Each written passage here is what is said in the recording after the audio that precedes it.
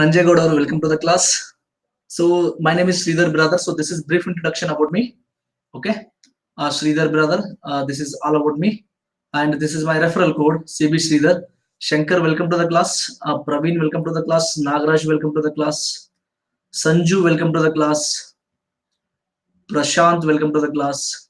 Okay, so this is CB Shreedhar. This is my referral code. Use if you use hi Prashant. So if you use this my referral code, you will get 10% discount. Chandan, welcome to the class. So today I'm going to discuss about the modern. Santosh Kumar, welcome to the class.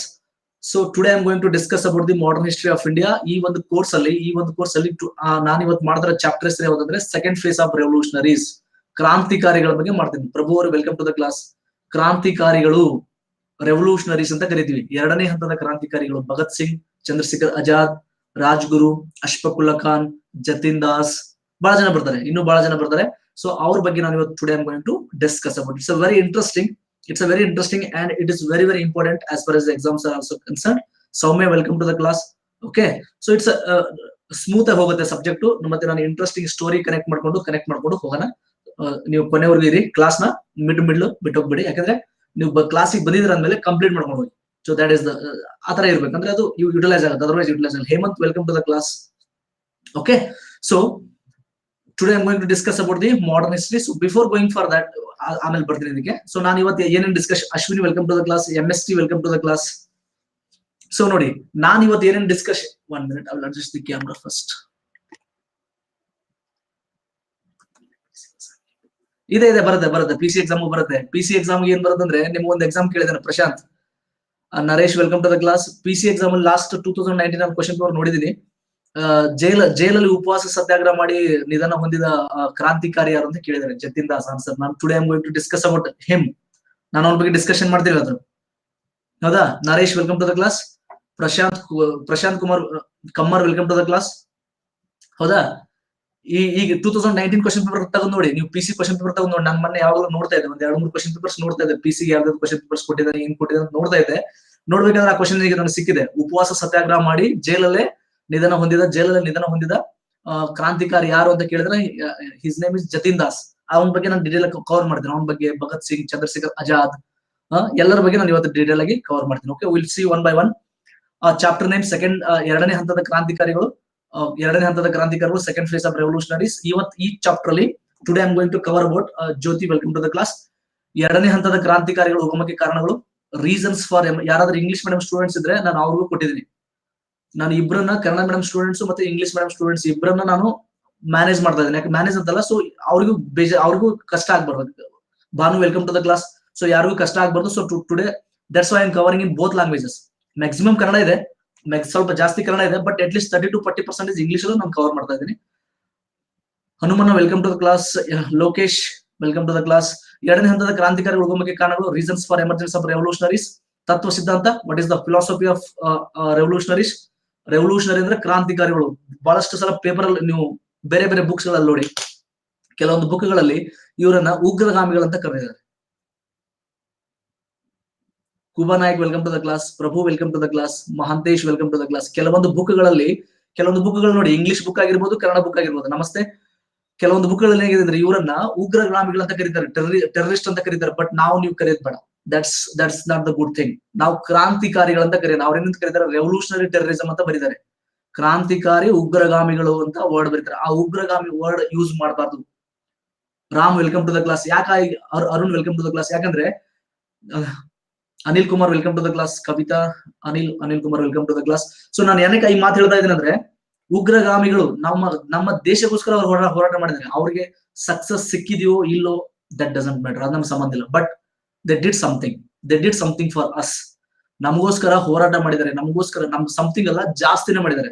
ನಮಗೋಸ್ಕರ ಅವರು ಜೀವ ಕಳ್ಕೊಂಡಿದ್ದಾರೆ. ತಮ್ಮ ಜೀವವನ್ನ ಕಳೆದುಕೊಂಡು ಹೋರಾಟ ಮಾಡಿದ್ದಾರೆ. ಹೀಗಾಗಿ ನಾವು ಅವರನ್ನ ಟೆರರಿಸ್ಟ್, ಉಗ್ರಗಾಮಿಗಳಂತ ಕರೆಯೋದು ನಮಗದು ಶೋಭಿತರಲ್ಲ. ಅವರು ಬ್ರಿಟಿಷರ್ ಕರೀತಿದ್ರು. ಮುತ್ತು, ವೆಲ್ಕಮ್ ಟು ದ ಕ್ಲಾಸ್. ಯಾಕಂದ್ರೆ ಅವರು ಬ್ರಿಟಿಷರ ಸರ್ಕಾರದ ಸಮಯದಲ್ಲಿ ಇವ್ರೇನ್ ಮಾಡ್ತಿದ್ರು, ಹಿಂಸೆ ಮಾಡ್ತಿದ್ರು. ಕ್ರಾಂತಿಕಾರಿಗಳಂದ್ರೆ ಹಿಂಸೆ, ಮಂದಗಾಮಿಗಳು, ತೀವ್ರಗಾಮಿಗಳು ಹಿಂಸೆ ಮಾಡ್ತಿರ್ಲಿಲ್ಲ. ಆದ್ರೆ ಇವರು ಕ್ರಾಂತಿಕಾರಿಗಳು ಹಿಂಸೆ ಮಾಡ್ತಿದ್ರು. ಅಧಿಕಾರಿಗಳನ್ನ ಸಾಯಿಸೋದು, ಈ ತರ ಎಲ್ಲ ಮಾಡ್ತಿದ್ರು. ಬಾಂಬ್ ಹಾಕೋದು, ಇವೆಲ್ಲ ಮಾಡ್ತಿದ್ರಲ್ಲ. ಹೀಗಾಗಿ ಅವ್ರನ್ನ ಟೆರರಿಸ್ಟ್ ಅಂತ ಕರೀತಿದ್ರು. ಬಟ್ ನಾವು ಕರೆಯೋದು ಬೇಡ. ಯಾಕಂದ್ರೆ ಅವ್ರನ್ನ ಯಾರಿಗೋಸ್ಕರ ಮಾಡಿದ್ದಾರೆ? ನಿಮ್ಗೋಸ್ಕರ, ನನಗೋಸ್ಕರ ಮಾಡಿದ್ದಾರೆ. So that's why we should respect it. ನಾವು ಅದಕ್ಕೆ ನಾವು ಅದಕ್ಕೆ ರೆಸ್ಪೆಕ್ಟ್ ಕೊಡ್ಬೇಕು. ಹೀಗಾಗಿ ನಾವು ಉಗ್ರಗಾಮಿಗಳು ನಾವು ಶಬ್ದ ಯೂಸ್ ಮಾಡೋದು ಬೇಡ, ಬರೀ ಕ್ರಾಂತಿಕಾರಿಗಳಷ್ಟೇ. ಬುಕ್ ಅಲ್ಲಿ ಏನ್ ಕೊಡ್ತಾನೆ, ಕ್ರಾಂತಿಕಾರಿ ಉಗ್ರಗಾಮಿಗಳು ಅಂತ ಕೊಟ್ಟಿರ್ತಾನೆ. ಕೆಲವೊಂದು ಬುಕ್ ಇದೆ, ಕೆಲವೊಂದು ಬುಕ್ ಇಲ್ಲ. ಓಕೆ, ಹೀಗಾಗಿ ನೀವು ಕೂಡ ಅಷ್ಟೇ ಬರೀ ಕ್ರಾಂತಿಕಾರಿಗಳಂತ ಅಷ್ಟೇ ಬರೀರಿ ಎಕ್ಸಾಮ್ ಅಲ್ಲೂ ಅಷ್ಟೇ. ಉಗ್ರಗಾಮಿಗಳನ್ನು ವರ್ಡ್ ಯೂಸ್ ಮಾಡಬೇಡಿ, ಯಾಕಂದ್ರೆ ವಿ ಶುಡ್ ರೆಸ್ಪೆಕ್ಟ್ ಇಟ್. ಅದು ನಮಗೆ ರೆಸ್ಪೆಕ್ಟ್ ಇರ್ಬೇಕು. ಸೊ ತತ್ವ ಸಿದ್ಧಾಂತ ನೋಡೋಣ. ಈ ಒಂದು 2ನೇ ಹಂತದ ಕ್ರಾಂತಿಕಾರಿಗಳು ನಾನು ಹೇಳಿದೀನಿ. 2ನೇ ಹಂತದ ಕ್ರಾಂತಿಕಾರಿಗಳು ಯಾರು ಅಂತ ಹೇಳಿದೀನಿ. ಬಹಳಷ್ಟು ಜನ ಈಗ ಬಂದಿದ್ದೀರಾ. ರಾಜೇಶ್ವರಿ ಅವರು ವೆಲ್ಕಮ್ ಟು ದ ಕ್ಲಾಸ್. 2ನೇ ಹಂತದ ಕ್ರಾಂತಿಕಾರಿಗಳು ಯಾರ್ಯಾರು ಬರ್ತಾರೆ ಅಂದ್ರೆ ಭಗತ್ ಸಿಂಗ್, ಚಂದ್ರಶೇಖರ್ ಆಜಾದ್, ಅಶ್ಫಾಕುಲ್ಲಾ ಖಾನ್, ರಾಜ್ಗುರು, ಜತಿನ್ ದಾಸ್, ಇವರೆಲ್ಲ ಬರ್ತಾರೆ. ಅವ್ರ ಬಗ್ಗೆ ಸ್ಟಡಿ ಮಾಡೋಣ. ನೆಕ್ಸ್ಟ್ ಪ್ರಮುಖ ಘಟನೆಗಳು ನೋಡೋಣ, ಸಂಘಟನೆಗಳು ನೋಡೋಣ. ಸಂಘಟನೆಗಳು ಮತ್ತು ಸಿದ್ಧಾಂತ, ಇವರ ಒಂದು ಸಂಘಟನೆಗಳು ಏನೇನಿದ್ದು, ಆಮೇಲೆ ಅವರ ಸಿದ್ಧಾಂತ ಏನಿತ್ತು, ಆರ್ಗನೈಸೇಷನ್ಸ್ ಅಂಡ್ ಐಡಿಯಾಲಜಿ. ನೆಕ್ಸ್ಟ್ ಪ್ರಮುಖ ಘಟನೆಗಳು. Prakash welcome to the class. ಪ್ರಮುಖ ಘಟನೆಗಳು ನೋಡೋಣ. ಇಂಪಾರ್ಟೆಂಟ್ ಇವೆಂಟ್ಸ್ ಏನೇನ್ ನಡೀತು, Kakori robbery, Kakori incident, assembly ಬಾಂಬಲ್ಲಿ ಇದು ಅಸೆಂಬ್ಲಿ ಬಾಂಬ್ ಹಾಕ್ತಾರೆ, ಬಟುಕೇಶ್ವರ್ ದತ್ತು ಮತ್ತು ಭಗತ್ ಸಿಂಗ್. ಅದ್ರ ಬಗ್ಗೆ ಎಲ್ಲ ಪ್ರಮುಖ ಘಟನೆಗಳಲ್ಲಿ ಡೀಟೇಲ್ ಕವರ್ ಮಾಡೋಣ. ಜತಿನ್ ದಾಸ್ ಜೈಲಲ್ಲಿ ಉಪವಾಸ ಮಾಡ್ತಾ ಇದ್ದಾರೆ. ಇದು PC ಕ್ವಶನ್ ಪೇಪರ್ ಅಲ್ಲಿ ಬಂದಿದೆ. ಯಾರು ಉಪವಾಸ ಸತ್ಯಾಗ್ರಹ ಮಾಡಿ ಜೈಲಲ್ಲೇ ನಿಧನ ಹೊಂದ್ತಾರೆ, ಜತಿನ್ ದಾಸ್. ಬನ್ನಪ್ಪ ವೆಲ್ಕಮ್ ಟು ದ ಕ್ಲಾಸ್.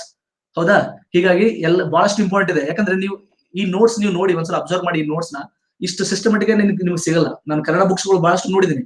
ನಾನು ಇಂಗ್ಲಿಷ್ ಕಂಟೆಂಟ್ ನ ಕನ್ನಡದಲ್ಲಿ ಕೊಟ್ಟಿದ್ದೀನಿ, ಸ್ವಲ್ಪ ಈಸಿ ಆಗ್ಲಂತೆ. ಓಕೆ, ಸೊ ನೆಕ್ಸ್ಟ್ ಅವ್ರ ಬಗ್ಗೆ ಎವಾಲ್ಯೂಯೇಷನ್ ಮಾಡೋಣ, ಮೌಲ್ಯಮಾಪನವನ್ನು ಮಾಡೋಣ. Prakash welcome to the class. ಮೌಲ್ಯಮಾಪನವನ್ನ ಮಾಡೋಣ. Okay, so these are the important topics. Under these topics I am covering today I am covering second phase of revolutionaries. 2ನೇ ಹಂತದ ಕ್ರಾಂತಿಕಾರಿಗಳು. ನಾನು 2ನೇ ಹಂತ ಏನಕ್ಕಂತ ಇದನ್ನ ಯಾರಿಗಾದ್ರೂ ಅರ್ಥ ಆಗಿದೆಯಾ? ಒಂದ್ ಹಿಸ್ಟ್ರಿ ಅನಾಲಿಸಿಸ್ ಮಾಡಿದಾಗ ನಾನು ಹೇಳ್ತೀನಿ ನೋಡಿ, ಒಂದು ಇತಿಹಾಸವನ್ನ ನೀವು ವಿಶ್ಲೇಷಣೆ ಮಾಡಿದಾಗ, after every mass movement there will be existence of revolutionaries ಅಂತ. ಪ್ರತಿಯೊಂದು ಜನಾಂದೋಲನಗಳ ನಂತರ ಒಂದು ಕ್ರಾಂತಿಕಾರಿಗಳು ಹುಟ್ಕೊಳ್ಳುತ್ತೆ. ಫಾರ್ ಎಕ್ಸಾಂಪಲ್ ನಾನು ಎಕ್ಸಾಂಪಲ್ ಕೊಡ್ತೀನಿ ನೋಡಿ. ಓಕೆ, ನಮ್ಮ ದೇಶದಲ್ಲಿ Mallu welcome to the class. ನಮ್ಮ ದೇಶದಲ್ಲಿ ಮೊಟ್ಟ ಮೊದಲ ಜನಾಂದೋಲನ ಯಾವುದು ಅಂದ್ರೆ ಸ್ವತಂತ್ರ ಹೋರಾಟದಲ್ಲಿ 1857 after. So what is MST ಅವರೇ? Sharun welcome to the class. Chetan welcome to the class.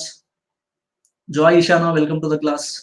Okay, so one concept ನ ಹೇಳ್ತೀನಿ, ಇದನ್ನ ಮರಿಬೇಡಿ. So Prakash welcome to the class. So ನೋಡಿ ಏನಂದ್ರೆ you should remember one thing ಏನಂದ್ರೆ, after every mass movement there will be existence of another revolutionaries. ಅಂದ್ರೆ ಈಗ for example ನಮ್ಮ ಇಂಡಿಯಾದಲ್ಲಿ ಸ್ವದೇಶಿ ಚಳವಳಿ ನಡೀತು. ಸ್ವದೇಶಿ ಚಳವಳಿ ಅನ್ನೋದು ಒಂದು ಮಾಸ್ ಮೂವ್ಮೆಂಟ್ ಅಂದ್ರೆ ಜನಾಂದೋಲನ ಅಂತ ಕರಿತೀವಿ. ಪೀಸ್ಫುಲ್ ಆಗಿ ಶಾಂತಿಯುತ. Pramod welcome to the class. Krishna welcome to the class. Okay, so Sanju good. So 1905 ಏನಾಗುತ್ತೆ, ಬಂಗಾಳ ವಿಭಜನೆ ಆಗುತ್ತೆ. Basavalingappa welcome to the class. Bangala ವಿಭಜನೆ ಆದ್ಮೇಲೆ ಏನಾಗುತ್ತೆ, ಲಾರ್ಡ್ ಕರ್ಜನ್ ಅದನ್ನು ವಿಭಜನೆ ಮಾಡ್ತಾನೆ. ಆದ್ಮೇಲೆ ಏನಾಗುತ್ತೆ, ನಮ್ಮ ದೇಶದಲ್ಲಿ ಹೊಸದೊಂದು ಹೋರಾಟ ಸ್ಟಾರ್ಟ್ ಆಗುತ್ತೆ. ತೀವ್ರಗಾಮಿಗಳು ಏನ್ ಮಾಡ್ತಾರೆ, ತೀವ್ರಗಾಮಿಗಳು ಹುಟ್ಕೊಂತಾರೆ. 2ನೇ ಹಂತದ ಕಾಂಗ್ರೆಸ್ ನಾಯಕರು ತೀವ್ರಗಾಮಿಗಳು. ಆ ತೀವ್ರಗಾಮಿಗಳು ಹುಟ್ಕೊಂಡು ಹೊಸದೊಂದು ಜನಾಂದೋಲನ ಸ್ಟಾರ್ಟ್ ಮಾಡ್ತಾರೆ. ಅದನ್ನ ಏನಂತ ಕರಿತೀವಿ, ಸ್ವದೇಶಿ ಮೂವ್ಮೆಂಟ್ ಅಂತ ಕರಿತೀವಿ, ಸ್ವದೇಶಿ ಚಳವಳಿ ಅಂತ ಕರಿತೀವಿ. ಇದೇನಾಗುತ್ತೆ, ಮುಂದೆ 1 ವರ್ಷ 2 ವರ್ಷ ನಡೆಯುತ್ತೆ. ಇದಾದ್ಮೇಲೆ ಸ್ವದೇಶಿ ಚಳವಳಿಯನ್ನ ಬ್ರಿಟಿಷರು ದಮನ ಮಾಡ್ತಾರೆ, ಅಂದ್ರೆ ಅದನ್ನ ಸಪ್ರೆಸ್ ಮಾಡ್ತಾರೆ. ಸಪ್ರೆಸ್ ಮಾಡಿದ್ಮೇಲೆ ಏನಾಗುತ್ತೆ, 1ನೇ ಹಂತದ ಕ್ರಾಂತಿಕಾರಿ ಹುಟ್ಕೊಳ್ಳುತ್ತೆ. 1ನೇ ಹಂತದ ಕ್ರಾಂತಿಕಾರಿಗಳು ಹುಟ್ಕೊಳ್ಳುತ್ತೆ. ಯಾರ್ಯಾರು ಬರ್ತಾರೆ, ಚಾಪೇಕರ್ ಸಹೋದರರು, ಬಹಳಷ್ಟು ಜನ ಬರ್ತಾರೆ, ಖುದಿರಾಮ್ ಬೋಸ್, ಅರವಿಂದೋ ಘೋಷ್, ಅವ್ರಿಗೆಲ್ಲ ನಾವು 1ನೇ ಹಂತದ ಕ್ರಾಂತಿಕಾರಿಗಳು ಅಂತ ಕರಿತೀವಿ. ನೀವು ಯಾವಾಗಾದ್ರೂ ಜನಾಂದೋಲನಗಳನ್ನ ನೀವು ದಮನ ಮಾಡಿದ್ರೆ ಏನಾಗುತ್ತೆ, ಕ್ರಾಂತಿಕಾರಿಗಳು ಹುಟ್ಟುತ್ತಾರೆ. ಇದಕ್ಕೆ ಹೆಂಗ್ ಎಕ್ಸಾಂಪಲ್ ಕೊಡ್ಬೇಕಂದ್ರೆ, ಅದು ಸೈಕಾಲಜಿ. ಫಾರ್ ಎಕ್ಸಾಂಪಲ್ ನೀವು ಒಂದು ಕಂಪನಿಯಲ್ಲಿ ಕೆಲಸ ಮಾಡ್ತಾ ಇದ್ದೀರಾ, ನೀವು 4-5 ಸಾವಿರ ಜನ ಎಂಪ್ಲಾಯಿಗಳಿದ್ದಾರೆ. ನಿಮ್ಗೇನೋ ಅನ್ಯಾಯ ಆಗಿದೆ ಅಂತ ಹೇಳಿ ನೀವ್ ಏನ್ ಮಾಡ್ತೀರಾ, ಆ ಕಂಪನಿ ಮುಂದೆ ಕುತ್ಕೊಂಡು ಶಾಂತಿಯುತವಾಗಿ ಹೋರಾಟ ಮಾಡ್ತೀರಾ. ಶಾಂತಿಯುತವಾಗಿ ಹೋರಾಟ ಮಾಡ್ಬೇಕಾದ್ರೆ ಏನಾಗುತ್ತೆ, ನಿಮ್ಗೆ ಅವ್ರು ನಿಮ್ಮ ಬೇಡಿಕೆಗೆ ಸ್ಪಂದಿಸಿದ್ರೆ ಓಕೆ. ಬಟ್ ಅವ್ರು ಏನ್ ಮಾಡ್ತಾರೆ ಅಂದ್ರೆ, ನಿಮ್ಗೆ ಅನ್ಯಾಯ ಆಗಿದೆ, ಅದನ್ನ ಸ್ಪಂದಿಸಿಲ್ಲ. ಫಸ್ಟ್ ಆಫ್ ಆಲ್ ನಿಮ್ಗೆ ಅವ್ರು ಸ್ಪಂದನೆ ಮಾಡ್ಬೇಕಾಗಿತ್ತು. Geetha welcome to the class. ನಿಮ್ಗೆ ಅನ್ಯಾಯ ಆಗಿದೆ, 4-5 ಸಾವಿರ ಜನ ಕಂಪನಿ ಎಂಪ್ಲಾಯಿಗಳು ಇದ್ದೀರಾ, ನಿಮ್ಗೆ ಅನ್ಯಾಯ ಆಗಿದೆ. ಸೊ ನಿಮ್ಗೆ ಅವ್ರು ಏನಾದ್ರು ಸ್ಪಂದನೆ ಮಾಡ್ಬೋದು, ಏನಾದ್ರು ಮಾತುಕತೆ ಮಾಡಿ ಬಗೆಹರಿಸಬಹುದು. ಬಟ್ ಅವ್ರು ಏನ್ ಮಾಡ್ತಾರೆ ಅಂದ್ರೆ, ಮತ್ತೆ ಹರಾಸ್ಮೆಂಟ್ ಮಾಡ್ತಾರೆ, ಮತ್ತೆ ಲಾಠಿ ಚಾರ್ಜ್ ಮಾಡಿಸ್ತಾರೆ. ಸೊ ಅವಾಗ ಏನಾಗುತ್ತೆ ಹೇಳಿ, ಅವಾಗೆಲ್ಲ ಶಾಂತಿಯುತವಾಗಿ ಹೋರಾಡೋರಿಗೆ ಹೆಂಗಾಗ್ಬಿಡುತ್ತೆ ಅಂದ್ರೆ ಮೈಯಲ್ಲಿ ಉಗ್ರ ಬಂದ್ಬಿಡುತ್ತೆ. ಸೊ ಉಗ್ರ ಬರೋದ್ರಿಂದ ಸೈಕಾಲಜಿ ಮುಂದೆ ನೀವು 2-3 ದಿನದಲ್ಲಿ ನೋಡಿ, ಆ ಕಂಪ್ನಿ ಗ್ಲಾಸ್ ಎಲ್ಲ ಹೊಡೆದೋಗಿರ್ತವೆ, ಇಲ್ಲ company MD ಸಾಯಿಸಿರ್ತಾರೆ, company MD murder ಆಗಿರ್ತಾನೆ. something will happen. Sanjeev welcome to the class. Vandana welcome to the class. Something will happen. So that's why as a psychology, whenever you suppress the mass movement, there will be existence of revolutionaries ಅಂತ. ಕ್ರಾಂತಿಕಾರಿಗಳು ಉಗಮ ಯಾವಾಗ ಆಗುತ್ತೆ ಅಂದ್ರೆ, ಶಾಂತಿಯುತ ಹೋರಾಟವನ್ನು ನೀವು ದಮನ ಮಾಡಿದ್ರೆ ಹಾಗೆ ಆಗುತ್ತೆ. ಸೊ ಅದಕ್ಕೆ ನೀವು ಇತಿಹಾಸವನ್ನ ನೀವು ಮೆಲುಕು ಹಾಕಿದಾಗ, ನೀವು ವಿಶ್ಲೇಷಣೆ ಮಾಡಿದಾಗ, ಅನಾಲಿಸಿಸ್ ಮಾಡಿದಾಗ, after every successful mass movement there will be existence of revolutionaries. ಅದಕ್ಕೆ ನಾನು ನಿದರ್ಶನ ಕೊಡ್ತಾ ಇದ್ದೀನಿ. ಸ್ವದೇಶಿ ಚಳವಳಿ ಆದ್ಮೇಲೆ 1ನೇ ಹಂತದ ಕ್ರಾಂತಿಕಾರಿಗಳು ಪ್ರಫುಲ್ ಚೌಕಿ, ಚಾಪೇಕರ್ ಸಹೋದರರು, ಅರವಿಂದೋ ಘೋಷ್ ಎಲ್ಲ ಬರ್ತಾರೆ. ನೆಕ್ಸ್ಟ್ ಆಮೇಲೆ ಏನಾಗುತ್ತೆ, ನಮ್ಮ ದೇಶದಲ್ಲಿ 2ನೇ ದೊಡ್ಡ ಜನಾಂದೋಲನ ಯಾವ್ದಂದ್ರೆ 1920 ಅಸಹಕಾರ ಚಳವಳಿ. ಓಕೆ ಚಂದನ್. ಸೊ 1920ರಲ್ಲಿ ಏನಾಗುತ್ತೆ, ಅಸಹಕಾರ ಚಳವಳಿ ಆಗುತ್ತೆ. ಇದು ಕೂಡ ದಮನ ಆಗುತ್ತೆ. ಇದು ಕೂಡ ದಮನ ಆದ್ಮೇಲೆ 2ನೇ ಹಂತದ ಕ್ರಾಂತಿಕಾರಿಗಳು ಹುಟ್ಟುಕೊಳ್ಳುತ್ತೆ. 2ನೇ ಹಂತದ ಕ್ರಾಂತಿಗಳು today I am going to discuss about that. 2ನೇ ಹಂತದ ಕ್ರಾಂತಿಕಾರಿಗಳು ಯಾರು ಬರ್ತಾರೆ? Chandrashekhar Azad, Bhagat Singh, Rajguru, Ashfaqulla Khan, Jatin Das, so many peoples ಬರ್ತಾರೆ. Okay, so today I am going to cover this. ಆಮೇಲೆ ನೆಕ್ಸ್ಟ್ 1930ರಲ್ಲಿ ಕಾನೂನು ಭಂಗ ಚಳವಳಿ ಆಗುತ್ತೆ, ಸಿವಿಲ್ ಡಿಸೋಬಿಡಿಯನ್ಸ್ ಮೂವ್ಮೆಂಟ್ ಆಗುತ್ತೆ. ಸೊ 1930ರಲ್ಲಿ ಸಿವಿಲ್ ಡಿಸೋಬಿಡಿಯನ್ಸ್ ಮೂವ್ಮೆಂಟ್ ಅದನ್ನು ಕೂಡ ಒಂದು ಜನಾಂದೋಲನ, ಶಾಂತಿಯುತ ಹೋರಾಟ, ಮಾಸ್ ಮೂವ್ಮೆಂಟ್ ಅಂತ ಕರಿತೀವಿ. ಆ ಮಾಸ್ ಮೂವ್ಮೆಂಟ್ ಸಪ್ರೆಸ್ ಆಗುತ್ತೆ. ಸೊ ಸಪ್ರೆಸ್ ಆದ್ಮೇಲೆ ಏನಾಗುತ್ತೆ, ಮತ್ತೆ there will be emergence of revolutionaries. ಮೂರನೇ ಹಂತದ ಕ್ರಾಂತಿಕಾರಿಗಳು, Shivraj welcome to the class. 3ನೇ ಹಂತದ ಕ್ರಾಂತಿಕಾರಿಗಳು ಉಗಮ ಆಗುತ್ತೆ. ಯಾವ್ದಂದ್ರೆ ಬೆಂಗಾಲ್ ರೆವಲ್ಯೂಷನರಿ ಅಂತ ಕರಿತೀವಿ. ಬೆಂಗಾಲ್, ಈ ಸೂರ್ಯಸೇನ್, ಆಮೇಲೆ ಇಂಡಿಯನ್ ರಿಪಬ್ಲಿಕ್ ಆರ್ಮಿ ಅಂತ ಮಾಡಿರ್ತಾರೆ. ಆಮೇಲೆ ಪ್ರೀತಿಲತಾ Wadekar, Shabir Walikar welcome to the class. Okay, so you got the point. Shivraj welcome to the class. So ಏನಾಗುತ್ತಂದ್ರೆ ಒಂದನೇದು ಸ್ವದೇಶಿ ಚಳವಳಿಯನ್ನ ನೀವು ಸಪ್ರೆಸ್ ಮಾಡಿದಾಗ, ಜನಾಂದೋಲನಗಳನ್ನ ನೀವು ಅದನ್ನ ದಮನ ಮಾಡಿದಾಗ 1ನೇ ಹಂತದ ಕ್ರಾಂತಿಕಾರಿ ಹುಟ್ಟುಕೊಳ್ತು. ಪ್ರಫುಲ್ ಚೌಕಿ ಸಹೋದರರು ಬಹಳ ಜನ ಬರ್ತಾರೆ. 1920ರಲ್ಲಿ ಅಸಹಕಾರ ಚಳವಳಿ ನಡೆಯುತ್ತೆ. ಚೌರಿ ಚೌರ ಎಂಬ ಸ್ಥಳದಲ್ಲಿ ಒಂದು ಘಟನೆ ನಡೆದೇನಾಗುತ್ತೆ, ನಾವೇ ನಿಲ್ಲಿಸ್ತೀವಿ, ಬಟ್ ಕೆಲವು ಸಮಯ ಅವರು ದಮನ ಮಾಡಿರ್ತಾರೆ, ಬ್ರಿಟಿಷರು ದಮನ ಮಾಡಿರ್ತಾರೆ. ಆ ಟೈಮಲ್ಲಿ 2ನೇ ಹಂತದ ಕ್ರಾಂತಿಕಾರಿ ಹುಟ್ಟುಕೊಂತಾರೆ. 2ನೇ ಹಂತದ ಕ್ರಾಂತಿಕಾರಿಗಳಲ್ಲಿ ಇವತ್ತು ನಾವು today I going to discuss about second phase of revolutionaries. Next 1930ರಲ್ಲಿ ಕಾನೂನು ಭಂಗ ಚಳವಳಿ ಆಗುತ್ತೆ, ಸಿವಿಲ್ ಡಿಸೋಬಿಡಿಯನ್ಸ್ ಮೂವ್ಮೆಂಟ್. ಈ ಚಳವಳಿನೂ ಕೂಡ ಹತ್ತಿಕ್ಕದ ಮೇಲೆ, ಜನಾಂದೋಲನ ಹತ್ತಿಕ್ಕದ ಮೇಲೆ ಏನಾಗುತ್ತೆ, 3ನೇ ಹಂತದ ಕ್ರಾಂತಿಕಾರಿ ಹುಟ್ಟುಕೊಳ್ಳುತ್ತೆ. ಅದಕ್ಕೆ example Bengal revolutionaries. Mahavir welcome to the class. Bengal revolutionaries ಅಂತ ಕರಿತೀವಿ. ಕೆಲವರು ಬೆಂಗಾಲ್ ಟೆರರಿಸಂ ಅಂತ ಕರೀತಾರೆ. ಟೆರರಿಸಂ ವರ್ಡ್ ಯೂಸ್ ಮಾಡ್ಬಿಡಿ, ಭಯೋತ್ಪಾದನೆ ವರ್ಡ್ ಯೂಸ್ ಮಾಡ್ಬಾರ್ದು ಅಂತ ಹೇಳಿದೀನಿ, ಹೌದಾ? ಯಾಕಂದ್ರೆ ಅವ್ರು ನಮಗೋಸ್ಕರ ಹೋರಾಟ ಮಾಡಿದ್ದಾರೆ ಅಂದ್ರೆ we should call it as A revolutionary. ಕ್ರಾಂತಿಕಾರಿ ಅನ್ನೋಣ, ಅದರ ಭಯೋತ್ಪಾದನೆ ಅನ್ನೋದು ಬೇಡ. ನೆಕ್ಸ್ಟ್ 4ನೇದು ನೋಡಿ, 1942 ದೇಶದಲ್ಲಿ ಅತ್ಯಂತ ದೊಡ್ಡ ಒಂದು ಮಾಸ್ ಮೂವ್ಮೆಂಟ್, ಜನಾಂದೋಲನ ಆಗುತ್ತೆ. 1942 ಯಾವುದು? Quit India movement. ಭಾರತ ಬಿಟ್ಟು ತೊಲಗಿ ಚಳವಳಿ ಆಗುತ್ತೆ. ಇದು ಕೂಡ ದಮನ ಆಗುತ್ತೆ. ಇದು ತುಂಬಾ ಬಹಳ, Kumar welcome to the class. ಇದು ತುಂಬಾ ಡೇಂಜರಸ್ ದಮನ ಮಾಡ್ತಾರೆ, ಬಹಳ ಹೀನಾಯವಾಗಿ ನಮ್ಮ ಭಾರತೀಯರನ್ನ ಸಪ್ರೆಸ್ ಮಾಡ್ತಾರೆ. ಯಾವಾಗ? 1942ರ ಕ್ವಿಟ್ ಇಂಡಿಯಾ ಮೂವ್ಮೆಂಟ್, ಭಾರತ ಬಿಟ್ಟು ತೊಲಗಿ. ಆವಾಗ ಮತ್ತೆ ಮಧುಚಂದ್ರ welcome to the class, Ritwik welcome to the class. So 1942ರಲ್ಲಿ quit India movement ದೊಡ್ಡ ಆಂದೋಲನ ಆಗುತ್ತೆ. ಈ ದೊಡ್ಡ ಆಂದೋಲನವನ್ನು ಸಪ್ರೆಸ್ ಮಾಡ್ತಾರೆ. ಸಪ್ರೆಷನ್ ಮಾಡಿದ್ಮೇಲೆ ಏನಾಗುತ್ತೆ, ಮತ್ತೆ 4ನೇ ಹಂತದ ಕ್ರಾಂತಿಕಾರಿಗಳು ಹುಟ್ಟುಕೊಳ್ಳುತ್ತೆ. That is nothing but INA, Azad Hind fauj, Indian national army. C, ನೀವು ಇತಿಹಾಸವನ್ನ ಅನಾಲಿಸಿಸ್ ಮಾಡಿದಾಗ ನಿಮ್ಗೆ ಈ ಸೀಕ್ವೆನ್ಸ್ ಸಿಗುತ್ತೆ ನಿಮ್ಗೆ, ಹೌದಾ? ಸ್ವದೇಶಿ ಚಳವಳಿ ಆದ್ಮೇಲೆ 1ನೇ ಹಂತದ ಕ್ರಾಂತಿಕಾರಿಗಳು, ಆಮೇಲೆ 1920 ಅಸಹಕಾರ ಚಳವಳಿ ಆದ್ಮೇಲೆ 2ನೇ ಹಂತದ ಕ್ರಾಂತಿಕಾರಿಗಳು, 1930ರಲ್ಲಿ ಸಿವಿಲ್ ಡಿಸೋಬಿಡಿಯನ್ಸ್ ಮೂವ್ಮೆಂಟ್, ಕಾನೂನು ಭಂಗ ಚಳವಳಿ ಆದ್ಮೇಲೆ 3ನೇ ಹಂತದ ಕ್ರಾಂತಿಕಾರಿಗಳು ಅಂದ್ರೆ Bengal ಕ್ರಾಂತಿಕಾರಿಗಳು. Next 1942 quit India movement. ಅಂದ್ರೆ ಯಾವಾಗ ಜನಾಂದೋಲನಗಳನ್ನ ನೀವು ಸಪ್ರೆಸ್ ಮಾಡಿದಾರಲ್ಲ, ಸೊ ಅಲ್ಲೇನಾಗುತ್ತೆ, ಸೈಕಾಲಜಿ ನಮ್ಗೆ ಹೇಳಿದ್ರೆ, ನೀವು ಕಂಪನಿ ಎಕ್ಸಾಂಪಲ್ ಕೊಟ್ಟಿದ್ದೀನಿ ನಿಮಗೆ. ಆ ಸೈಕಾಲಜಿ ಏನ್ ಮಾಡ್ತಂದ್ರೆ, ಈಗ ನೀವು ಒಬ್ಬ ಭಿಕ್ಷುಕನಿಗೆ ನೀವು ದುಡ್ಡು ಕೊಡ್ಲಿಲ್ಲ ಅಂದ್ರೆ ಪರವಾಗಿಲ್ಲ, ರೊಟ್ಟಿ ಅಥವಾ ಏನೋ ನೀವು ಕೊಡ್ಲಿಲ್ಲ ಅಂದ್ರೆ ಪರವಾಗಿಲ್ಲ, ಆದ್ರೆ ಅವನನ್ನು ಕಲ್ಲಿಂದ ಹೊಡಿಬೇಡಿ, ಹೊಡೆದ್ ಕಳಿಸ್ಬೇಡಿ. You got the point. ಹಿಂಗೆ ಆಗಿದೆ ನಮ್ಗೆ. ಈಗ ಸಪೋಸ್ ಈಗ ನಾನು ಒಂದು ಕಂಪ್ನಿಯಲ್ಲಿ ಕೆಲಸ ಮಾಡ್ತಾ ಇದ್ದೀನಿ, ನನಗೆ ಅನ್ಯಾಯ ಆಗಿದೆ ಅಂತ ಹೋರಾಟ ಮಾಡ್ತಾ ಇದ್ದೀನಿ. ನೀವು ನನಗೆ ನನ್ನ ಬೇಡಿಕೆಗಳನ್ನ ಈಡೇರಿಸದಿದ್ರೆ ಪರವಾಗಿಲ್ಲ, ಆದ್ರೆ ನನಗೆ ಮತ್ತೆ ಹರಾಸ್ಮೆಂಟ್ ಮಾಡಬೇಡಿ. You got the point. ನಾವು ಭಾರತೀಯರು ಕೂಡ ಅಷ್ಟೇ, ನಮ್ಗೆ ಅನ್ಯಾಯ ಆಗ್ತಾ ಇದೆ, ನಾವು ಹೋರಾಟ ಮಾಡ್ತಾ ಇದೀವಿ, ಶಾಂತಿಯುತ ಹೋರಾಟ ಮಾಡ್ತಾ ಇದೀವಿ. ನೀವು ನಮ್ಮ ಬೇಡಿಕೆಗಳನ್ನ ಈಡೇರಿಸದೇ ಇದ್ರೆ ಪರವಾಗಿಲ್ಲ, ಆದ್ರೆ ಮತ್ತೆ ಮೇಲೆ ಲಾಠಿ ಚಾರ್ಜ್ ಮಾಡಿಸೋದು, ಹರಾಸ್ಮೆಂಟ್ ಮಾಡಿಸೋದು, ಎಕ್ಸ್ಪ್ಲಾಯ್ಟೇಷನ್ ಮಾಡೋದು, ಶೋಷಣೆ ಮಾಡೋದು, ಇದು ಯಾರು ಸಹಿಸಿಕೊಳ್ಳಲ್ಲ. ಅದಕ್ಕೆ ಕ್ರಾಂತಿಕಾರಿಗಳು ಉಗಮ ಆಗೋದು. You should remember it. ಇತಿಹಾಸವನ್ನ ನೀವು ಅನಾಲಿಸಿಸ್ ಮಾಡಿ, ವಿಶ್ಲೇಷಣೆ ಮಾಡಿದಾಗ ಕ್ರಾಂತಿಕಾರಿಗಳು ಉಗಮಕ್ಕೆ ಕಾರಣ ಪ್ರತಿಯೊಂದು ಜನಾಂದೋಲನಗಳೇ. ಜನಾಂದೋಲನಕ್ಕಿಂತ ಮುಂಚೆ ಕ್ರಾಂತಿಕಾರಿ ಹುಟ್ಟಿದಿಲ್ಲ. ನಾನು ನಿಮ್ ಕಣ್ಣು ಮುಂದೆ ಇಟ್ಬಿಟ್ಟಿದ್ದೀನಿ. ಜನಾಂದೋಲನಕ್ಕಿಂತ ಮುಂಚೆ ಕ್ರಾಂತಿಕಾರಿಗಳು ಇಲ್ವೇ ಇಲ್ಲ. ಜನಾಂದೋಲನ ಒಂದು ಮುಗಿಬೇಕು, ಎಂಡ್ ಆಗಬೇಕು, ಕ್ರಾಂತಿಕಾರಿಗಳು. ಮತ್ತೊಂದು ಜನಾಂದೋಲನ ಮುಗಿಬೇಕು, ಮತ್ತೆ ಕ್ರಾಂತಿಕಾರಿಗಳು. ಮತ್ತೊಂದು ಜನಾಂದೋಲನ ಮುಗಿಬೇಕು, ಮತ್ತೆ ಕ್ರಾಂತಿಕಾರಿಗಳು.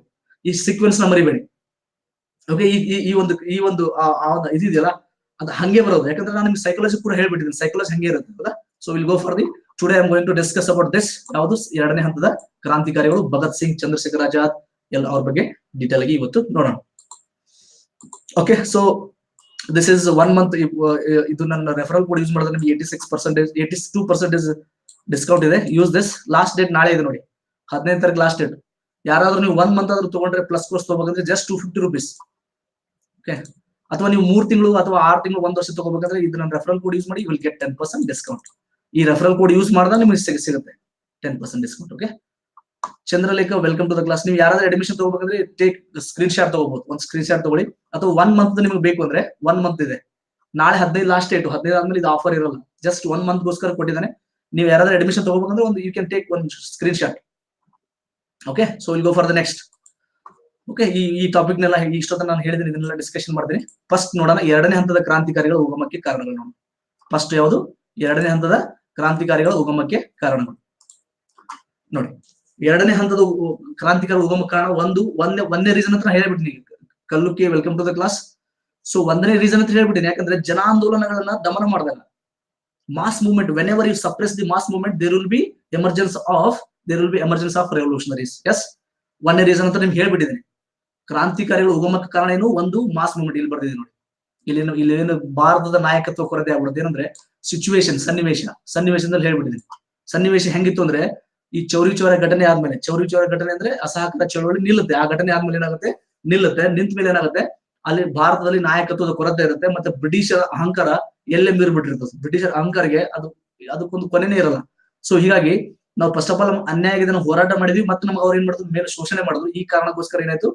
2ನೇ ಹಂತದ ಕ್ರಾಂತಿಕಾರಿಗಳು ಹುಟ್ಟುತ್ತೆ. ಒಂದನೇದು ಸಿಚುವೇಶನ್, ಸನ್ನಿವೇಶ ನೋಡಿ, ಭಾರತಕ್ಕೆ ನಾಯಕತ್ವದ ಕೊರತೆ. ಯಾಕಂದ್ರೆ 2ನೇ ಹಂತದ ಅಸಹಕಾರ ಚಳವಳಿ ಆದ್ಮೇಲೆ ಗಾಂಧೀಜಿ ಎಲ್ಲ ಜೈಲಿಗೆ ಹೋಗಿರ್ತಾರೆ. ಸೊ ನಾಯಕತ್ವದ ಕೊರತೆ ಇರುತ್ತೆ.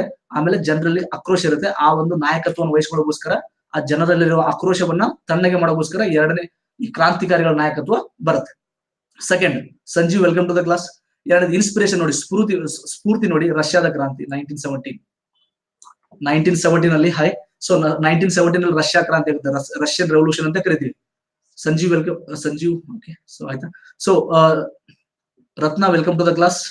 ಸೊ ರಷ್ಯಾದ ಕ್ರಾಂತಿ ಆಗುತ್ತೆ. ಯಾರು ಮಾಡ್ತಾರೆ ಅಂದ್ರೆ ಲೆನಿನ್ ಅಂತ ಮಾಡ್ತಾನೆ. ಲೆನಿನ್ ಬಹಳ ಫೇಮಸ್ ಲೀಡರ್. ಲೆನಿನ್ ಆದ್ಮೇಲೆ ಸ್ಟಾಲಿನ್ ಬರ್ತಾನೆ. ಶಾಮಿನಿ ಸುಬೀಶ್ welcome to the class. Veeresh welcome to the class. So Russia ಕ್ರಾಂತಿ ಯಾವಾಗ ಆಗುತ್ತೆ? 1917 ಆಗುತ್ತೆ. ನೆನಪಿಟ್ಕೊಳ್ಳಿ, ರಷ್ಯನ್ ರೆವಲ್ಯೂಷನ್ 1917. ಆ ಟೈಮಲ್ಲಿ ಏನಾಗುತ್ತೆ? ಅದು ಸ್ಫೂರ್ತಿ ಆಗುತ್ತೆ, ನಮ್ಗೆ ಇನ್ಸ್ಪಿರೇಷನ್ ಆಗುತ್ತೆ. ಯಾಕಂದ್ರೆ ಅಲ್ಲಿ ಒಂದು ಜಾರ್ ಮನೆತನ ಇರುತ್ತೆ. ಆ ಜಾರ್ ಮನೆತನದ ವಿರುದ್ಧ ಲೆನಿನ್ ಏನ್ ಮಾಡ್ತಾನೆ? ಈ ಕಾರ್ಮಿಕರನ್ನ, ಬಡವರನ್ನ, ಈ ಹೊಲದಲ್ಲಿ ಕೆಲಸ ಮಾಡೋರನ್ನ, ಕಂಪನಿಗಳಲ್ಲಿ ಕೆಲಸ ಮಾಡೋ ಕಾರ್ಮಿಕರನ್ನ, ರೈತರನ್ನ, ಈ ಎಲ್ಲ ಬಡವರ್ಗವನ್ನ ಸೇರ್ಸ್ಕೊಂಡು ಏನ್ ಮಾಡ್ತಾನೆ? ಒಂದು ದೊಡ್ಡ ಕ್ರಾಂತಿನೇ ಮಾಡ್ತಾನೆ. Mala welcome to the class. ದೊಡ್ಡ ಕ್ರಾಂತಿ ಮಾಡಿ ಅಲ್ಲಿ ಜಾರ್ ಸಮುದಾಯವನ್ನ ಏನ್ ಮಾಡ್ತಾನೆ? ಒಂದು ಮನೆತನವನ್ನು ಕೆಳಗಿಳಿಸಿ ಅವನೇ ಅಧಿಕಾರ ತಗೋತಾನೆ. ಇದೇನಾಗುತ್ತೆ? ನಮ್ಮ ಭಾರತದಲ್ಲಿರುವ ಕ್ರಾಂತಿಕಾರಿಗಳಿಗೆ, ಭಗತ್ ಸಿಂಗ್, ಚಂದ್ರಶೇಖರ್, ಇವರೆಲ್ಲ ಒಂದು ಇನ್ಸ್ಪಿರೇಷನ್ ಆಗುತ್ತೆ, ಸ್ಫೂರ್ತಿ ಆಗುತ್ತೆ. ಯಾಕಂದ್ರೆ ಅಲ್ಲಿ ಲೆನಿನ್ ಸಾಧ್ಯ ಇದೆ ಅಂದ್ರೆ ಇದು ನಮಗೂ ಸಾಧ್ಯ ಇದೆ, ನಾವು ಮಾಡಬಹುದು ಅನ್ನೋದೊಂದು ಸ್ಫೂರ್ತಿ ಸಿಗುತ್ತೆ. ಹೌದಾ? ಸೊ ಒಂದೇ ರೀಸನ್ ಏನು? ಭಾರತಕ್ಕೆ ನಾಯಕತ್ವದ ಕೊರತೆ. 2ನೇ ರೀಸನ್ ಏನು? ರಷ್ಯಾದ ಕ್ರಾಂತಿ. 3ನೇದು ಪ್ರಮೋಷನ್, ಉತ್ತೇಜನ. ಏನಂದ್ರೆ ಕಮ್ಯುನಿಸ್ಟ್ ಸಂಘಟನೆಗಳ ಆ ಟೈಮಲ್ಲಿ. Ninganagouda welcome to the class. Neeraja welcome to the class.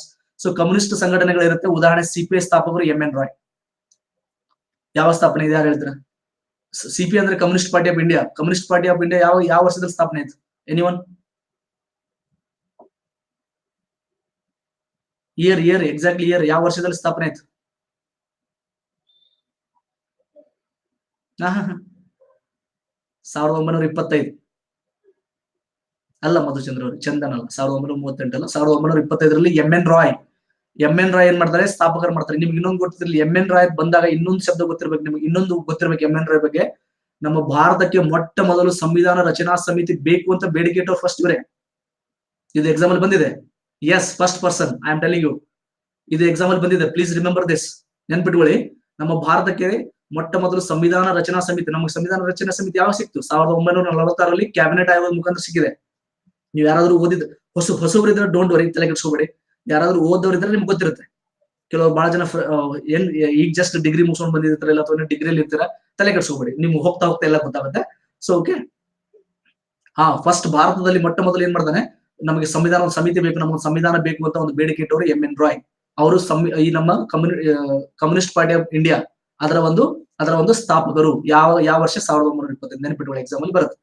So ಈ ಒಂದು CPI ಇವರೆಲ್ಲ ಇವರಿಗೆ ಇನ್ಸ್ಪಿರೇಷನ್. ಯಾಕಂದ್ರೆ ನಿಮ್ಗೆ ಗೊತ್ತಿರ್ಲಿ, ಒಂದು ಪಾಯಿಂಟ್ ನೆನಪಿಟ್ಕೊಳ್ಳಿ, ಭಗತ್ ಸಿಂಗ್, ಚಂದ್ರಶೇಖರ್ ಆಜಾದ್ ಇವರೆಲ್ಲ ಕ್ರಾಂತಿಕಾರಿಗಳಿದ್ರು ನೋಡಿ. ಇವ್ರಿಗೆಲ್ಲ ಯಾವುದೋ ಒಂದು ಸಿದ್ಧಾಂತ ಇನ್ಸ್ಪಿರೇಷನ್ ಆಗಿತ್ತು ಅಂದ್ರೆ ಕಮ್ಯುನಿಸ್ಟ್ ಸಿದ್ಧಾಂತ, ಸಮತಾವಾದ, ಸಮಾಜವಾದ, ಸಮತಾವಾದ, ಈ ಸಿದ್ಧಾಂತ ಬಹಳ ಇಷ್ಟ ಅವ್ರಿಗೆ.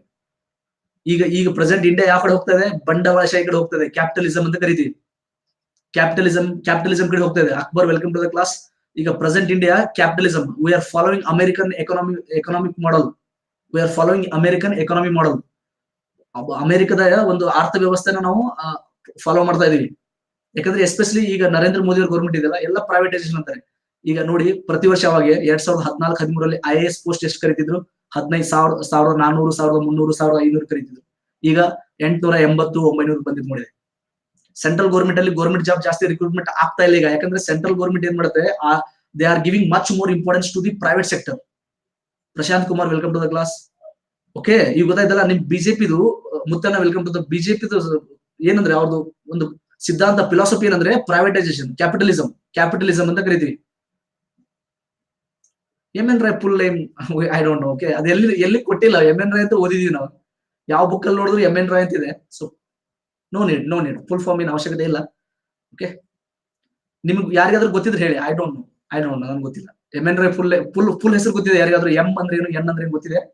ನಾನಂತ್ರ ಎಲ್ಲೂ ನೋಡಿಲ್ಲ, ಯಾವ ಬುಕ್ ಅಲ್ಲೂ ನೋಡಿಲ್ಲ. ಸೊ ಯಾರಾದ್ರೂ ನೋಡಿದ್ರೆ ಹೇಳ್ಬೋದು ಉಳಿದವರು. ಓಕೆ, ಸೊ CPS ಸ್ಥಾಪಕರು ಎನ್ ರಾಯ್. ಸೊ 1925ರಲ್ಲಿ. ಇವ್ರಿಗೆಲ್ಲ ಭಗತ್ ಸಿಂಗ್ ಮತ್ತು ಚಂದ್ರಶೇಖರ್ ಆಜಾದ್ ಎಲ್ಲರಿಗೆಲ್ಲ ಈ ಒಂದು ಸಂಘಟನೆಯ ಸ್ಫೂರ್ತಿ ಇತ್ತು. ಈ ಸಂಘಟನೆ ಒಂದು ಪ್ರಮೋಷನ್ ಸಿಗ್ತಾ ಇತ್ತು, ಯಾಕಂದ್ರೆ ಅವರು ಕಮ್ಯುನಿಸ್ಟ್ ಸಿದ್ಧಾಂತ ಇತ್ತು. All India trade union Congress 1920, ಇದು ನೆನಪಿಟ್ಕೊಳ್ಳಿ. All India trade union Congress ಅಂತ ಸ್ಥಾಪನೆ ಆಗುತ್ತೆ. ಇದರ ಮೊಟ್ಟ ಮೊದಲ ಅಧ್ಯಕ್ಷರು ಯಾರು? ಲಾಲಾ ಲಜಪತ್ ರಾಯ್. ಇದರ ಮೊಟ್ಟ ಮೊದಲ ಅಧ್ಯಕ್ಷರು ಯಾರು? Lala Lajpat Roy. Please remember this. Okay, so these are the reasons, some of the reasons. Because of these reasons, okay, ಏನಾಗುತ್ತೆ? ಎರಡನೇ ಹಂತದ ಕ್ರಾಂತಿಕಾರಿಗಳ ಉಗಮಕ್ಕೆ ಕಾರಣವಾಗುತ್ತೆ. ಫಸ್ಟ್ ಹೆಡಿಂಗ್ ಮುಗಿಸಿದೆ ನೋಡಿ. ಎರಡನೇ ಹಂತದ ಕ್ರಾಂತಿಕಾರ ಉಗಮಕ್ಕೆ ಕಾರಣಗಳು ಮುಗಿತು. ಫಸ್ಟ್. ಸೆಕೆಂಡ್, ಇವರ ತತ್ವ ಸಿದ್ಧಾಂತ ನೋಡೋಣ. What was the philosophy of second phase of revolutionaries? Mounesh, welcome to the class.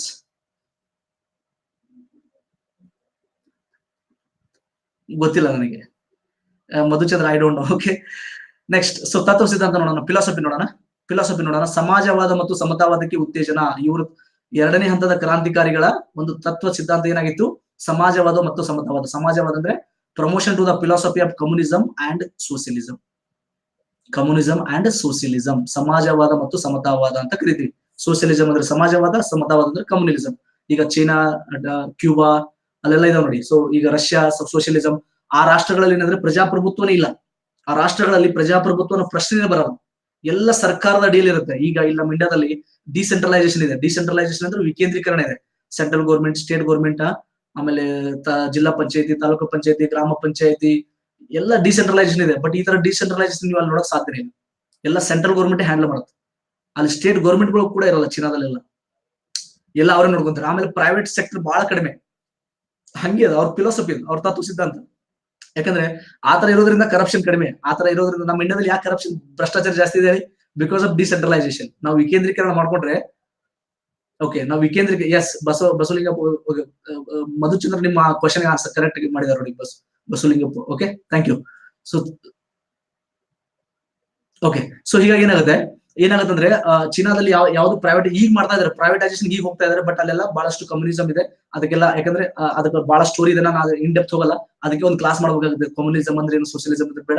Just promotion to the philosophy of communism and socialism. ಸಮಾಜವಾದ ಮತ್ತು ಸಮತಾವಾದಕ್ಕೆ ಉತ್ತೇಜನ, ಇವ್ರದ್ದು ಎರಡನೇ ಹಂತದ ಕ್ರಾಂತಿಕಾರಿಗಳು.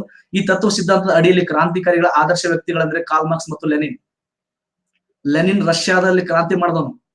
ಕಾರ್ಲ್ ಮಾರ್ಕ್ಸ್ ಅವನು ಈ ಒಂದು ಕಮ್ಯುನಿಸಂ ಅನ್ನ ಬಹಳಷ್ಟು ಆಳವಾಗಿ ಇದನ್ನ ಒಪ್ಕೊಂಡವ್ರು. ಈ ಸಿದ್ಧಾಂತವನ್ನ ಒಪ್ಕೊಂಡವ್ರು ಯಾರು ಅಂದ್ರೆ ಕಾರ್ಲ್ ಮಾರ್ಕ್ಸ್. ಅದಕ್ಕೆ ಸಂಬಂಧಪಟ್ಟಂತೆ ಒಂದು ಬುಕ್ ಬರೀತಾರೆ, ದಾಸ್ ಕ್ಯಾಪಿಟಲ್ ಅಂತ ಹೇಳಿ. ಕಾರ್ಲ್ ಮಾರ್ಕ್ಸ್ ಅವರು ದಾಸ್ ಕ್ಯಾಪಿಟಲ್ ನೋಡಿ ನೀವು, ಜಗತ್ತಿನಲ್ಲಿ one of the best book in the world. It's one of the best book in the world. ಬಹಳ ಫೇಮಸ್ ಬುಕ್ ಅದು, ದಾಸ್ ಕ್ಯಾಪಿಟಲ್ ಅಂತ ಹೇಳಿ. ಅವ್ರು ಬರ್ದಿರೋ ಬುಕ್. ಅವರು ಕೂಡ ಏನ್ ಮಾಡ್ತಾರೆ ಅಂದ್ರೆ ಈ ಬಂಡವಾಳಶಾಹಿನ ವಿರೋಧ ಮಾಡ್ತಾರೆ. ಅವರು ಕೂಡ ಬಂಡವಾಳಶಾಹಿನ ವಿರೋಧ ಮಾಡ್ತಾರೆ. ಈ ಒಂದು ಸಮಾಜವಾದ ಮತ್ತು ಸಮತಾವಾದವನ್ನೇ ಎತ್ತಿ ಹಿಡಿತಾರೆ ಕಾರ್ಲ್ ಮಾರ್ಕ್ಸ್. ಲೆನಿನ್ ಕೂಡ ಅಷ್ಟೇ. ಹೀಗಾಗಿ ಇವರಿಬ್ರು ನಮ್ಮ ದೇಶದಲ್ಲಿರುವ ಕ್ರಾಂತಿಕಾರಿಗಳ ರೋಲ್ ಮಾಡಲ್. ನಮ್ಮ ದೇಶದಲ್ಲಿರುವ ಕ್ರಾಂತಿಕಾರಿಗಳ ಆದರ್ಶ ಪ್ರಾಯರು ಯಾರು? Karl marks and Lenin. ಇವನು ಥಿಯರಿಟಿಕಲಿ, ಕಾರ್ಲ್ ಮಾರ್ಕ್ಸ್ ಏನ್ ಮಾಡ್ತಾರೆ, ಥಿಯರಿಟಿಕಲಿ ಎಲ್ಲ ಹೇಳ್ತಾರೆ, ಬುಕ್ ಎಲ್ಲ ಬರೀತಾರೆ ಥಿಯರಿಟಿಕಲಿ. ಬಟ್ ಲೆನಿನ್ ಅದನ್ನೆಲ್ಲ ಪ್ರಾಕ್ಟಿಕಲಿ. ತಮ್ಮನ್ನ, welcome to the class. Lenin ಅದ್ರಲ್ಲಿ ಏನ್ ಮಾಡ್ತಾರೆ, ಪ್ರಾಕ್ಟಿಕಲಿ ಅಪ್ಲೈ ಮಾಡ್ತಾರೆ. ಪ್ರಾಕ್ಟಿಕಲಿ ಅಪ್ಲೈ ಮಾಡಿ ಅದನ್ನ ಸಕ್ಸಸ್ ಆಗ್ತಾರೆ. ರಷ್ಯಾದಲ್ಲಿ ಒಂದು ಕ್ರಾಂತಿನೇ ಮಾಡ್ತಾರೆ. ಹೌದಾ? ಕಾರ್ಲ್ ಮಾರ್ಕ್ಸ್ ವಿಮೋಚನಾ ಸಿದ್ಧಾಂತ ನೀಡಿದ theory of liberation. This is the beautiful concept. This is a beautiful concept. ನಾ ಎಕ್ಸ್ಪ್ಲೇನ್ ಮಾಡ್ತೀನಿ, ನಿಮ್ಗೆ ಗೊತ್ತಾಗುತ್ತೆ. ಕಾರ್ಲ್ ಮಾರ್ಕ್ಸ್ ಯಾಕೆ ಬಂಡವಾಳಶಾಹಿಯನ್ನ ಅವರು ತಿರಸ್ಕಾರ ಮಾಡ್ತಿದ್ರು ಅಂದ್ರೆ, ಓಕೆ, ಸೊ ಕಾರ್ಲ್ ಮಾರ್ಕ್ಸ್ ಅವರು ಯಾಕೆ ಬಂಡವಾಳಶಾಹಿ ಅರ್ಥವ್ಯವಸ್ಥೆಯನ್ನು ತಿರಸ್ಕಾರ ಮಾಡ್ತಿದ್ರು ಅನ್ನೋದಕ್ಕೆ ನಾನೀಗ ಥಿಯರಿ ಆಫ್ ಲಿಬರೇಷನ್ ಬಗ್ಗೆ ಹೇಳ್ತೀನಿ. ಒಂದು 5 ನಿಮಿಷದಲ್ಲಿ ಮುಗಿಸ್ತೀನಿ. ವಿಮೋಚನಾ ಸಿದ್ಧಾಂತ ಅಂತ ಕರಿತೀವಿ. Okay, so theory of liberation, ವಿಮೋಚನಾ ಸಿದ್ಧಾಂತ ಬಗ್ಗೆ ನೋಡಿ. ಏನಿದೆ ಥಿಯರಿ ಆಫ್ ಲಿಬರೇಷನ್ ಅಂದ್ರೆ? It's a beautiful concept. ಒಂದ್ಸಲ ಹೇಳ್ತೀನಿ ನೋಡಿ. ಕಾರ್ಲ್ ಮಾರ್ಕ್ಸ್ ನೋಡಿ. So Madesh, welcome to the class. So Karl marks ಅವ್ರು ಏನ್ ಹೇಳ್ತಾರೆ, ಥಿಯರಿ ಆಫ್ ಲಿಬರೇಷನ್ ಅಂತ ಕೊಡ್ತಾರೆ. ಏನಿದೆ ಥಿಯರಿ ಆಫ್ ಲಿಬರೇಷನ್ ಅಂದ್ರೆ? ವಿಮೋಚನಾ ಸಿದ್ಧಾಂತ ಅಂದ್ರೆ ಏನಂದ್ರೆ, ಇಟ್ಸ್ ಬ್ಯೂಟಿಫುಲ್. ಫಸ್ಟ್ ನೋಡಿ, ಫಾರ್ ಎಕ್ಸಾಂಪಲ್ ಈಗ ಮಾದೇಶ್ ಇದಾರೆ, ಮಾದೇಶ್ ಈಗ ಜಾಯ್ನ್ ಆಗಿದ್ದಾರೆ. ಓಕೆ, ಸೊ ಮಾದೇಶ್ ಒಂದು ಕಂಪನಿ ಇದೆ, ಹೌದಾ? ಒಂದು ಮೊಬೈಲ್ ಕಂಪನಿ ಇದೆ, ಹೌದಾ? ಒಂದು ಮೊಬೈಲ್ ಕಂಪನಿ ಅಂತ ನಾನು ಎಕ್ಸಾಂಪಲ್ ತಗೋತೀನಿ. ನೆಕ್ಸ್ಟ್ ಮಧುಚಂದ್ರ ಇದಾರೆ, ಮಧುಚಂದ್ರ ಅವ್ರದ್ದು ಒಂದು ಮೊಬೈಲ್ ಕಂಪನಿ ಇದೆ, ಒಂದು ಮೊಬೈಲ್ ಕಂಪನಿ ಇದೆ, ಹೌದಾ? ಸೊ ಮಧುಚಂದ್ರ ಅವ್ರು ಏನ್ ಮಾಡ್ತಾರೆ, ಮಧುಚಂದ್ರ ಅವ್ರು ಏನ್ ಮಾಡಿದ್ದಾರೆ, ಎಲ್ಲ ಮೊಬೈಲ್ ತುಂಬಾ ಕಾಸ್ಟ್ಲಿ ಇದಾವೆ. ಸಪೋಸ್ ಸೇಮ್ ಈಗ ಒಂದು ಎಲ್ಲ ಸೇಮ್ ಫೀಚರ್ಸ್, ಒಂದು 4GB ಈಗ 4GB ನಡೆಯಲ್ಲ, 32 64 GB ಇದೆ. So 32 GB ರ್ಯಾಮ್ದು, same mega pixel, ಎಲ್ಲ ಸೇಮ್ ಫೀಚರ್ ಮೊಬೈಲ್ ಇವ್ರು ಏನ್ ಮಾಡ್ತಾರೆ, 12,000 ಸೇಲ್ ಮಾಡ್ತಾರೆ. ಯಾರು? ಮಧುಸೂದನ್, ಇದು ಮಧುಚಂದ್ರ ಅವರು, ಇಲ್ಲಿ ಮಾದೇಶ್, ಹೌದಾ? ಸೊ ಏನ್ ಮಾಡ್ತಾರೆ, ಮಧುಚಂದ್ರ ಅವ್ರು ಏನ್ ಮಾಡ್ತಿದ್ದಾರೆ, ಈಗ ಮಾದೇಶ್ ಅವ್ರದ್ದು ಒಂದು ಮೊಬೈಲ್ ಕಂಪನಿ ಇದೆ, ಮಧುಚಂದ್ರ ಅವ್ರದ್ದು ಮೊಬೈಲ್ ಕಂಪನಿ ಇದೆ.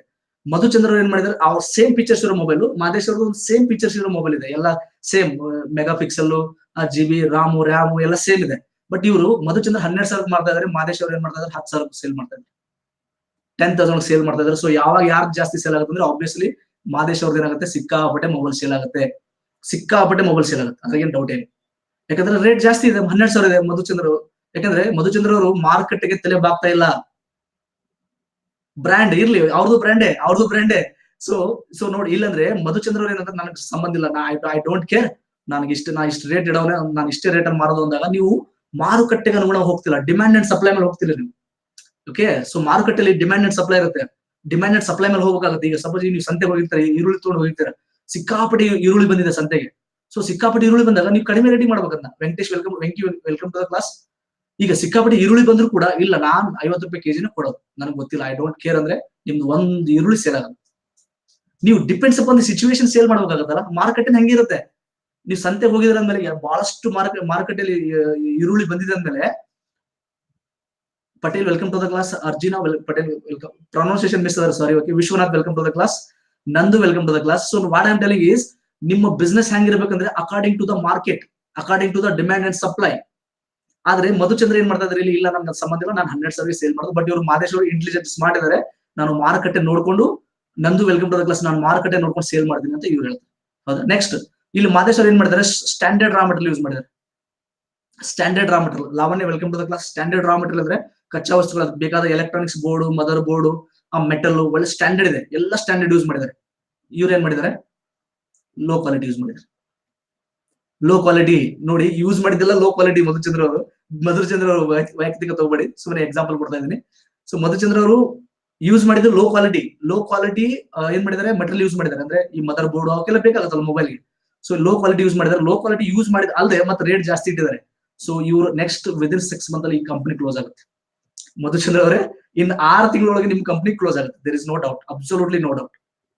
ಬಟ್ ಇಲ್ಲಿ ಮಾದೇಶ್ ಅವರು ಏನಿದೆ, ಸ್ಟ್ಯಾಂಡರ್ಡ್ ರಾ ಮೆಟೀರಿಯಲ್ ಯೂಸ್ ಮಾಡಿದ್ದಾರೆ, ಕಡಿಮೆ ರೇಟಿಗೆ ಸೇಲ್ ಮಾಡ್ತಾ ಇದ್ದಾರೆ. ಅಂದ್ರೆ ಕಚ್ಚಾ ವಸ್ತುಗಳಲ್ಲೂ ಅವರು ಕಾಂಪ್ರಮೈಸ್ ಮಾಡ್ಕೊಂಡಿಲ್ಲ, ಇಲ್ಲ, ಸ್ಟ್ಯಾಂಡರ್ಡ್.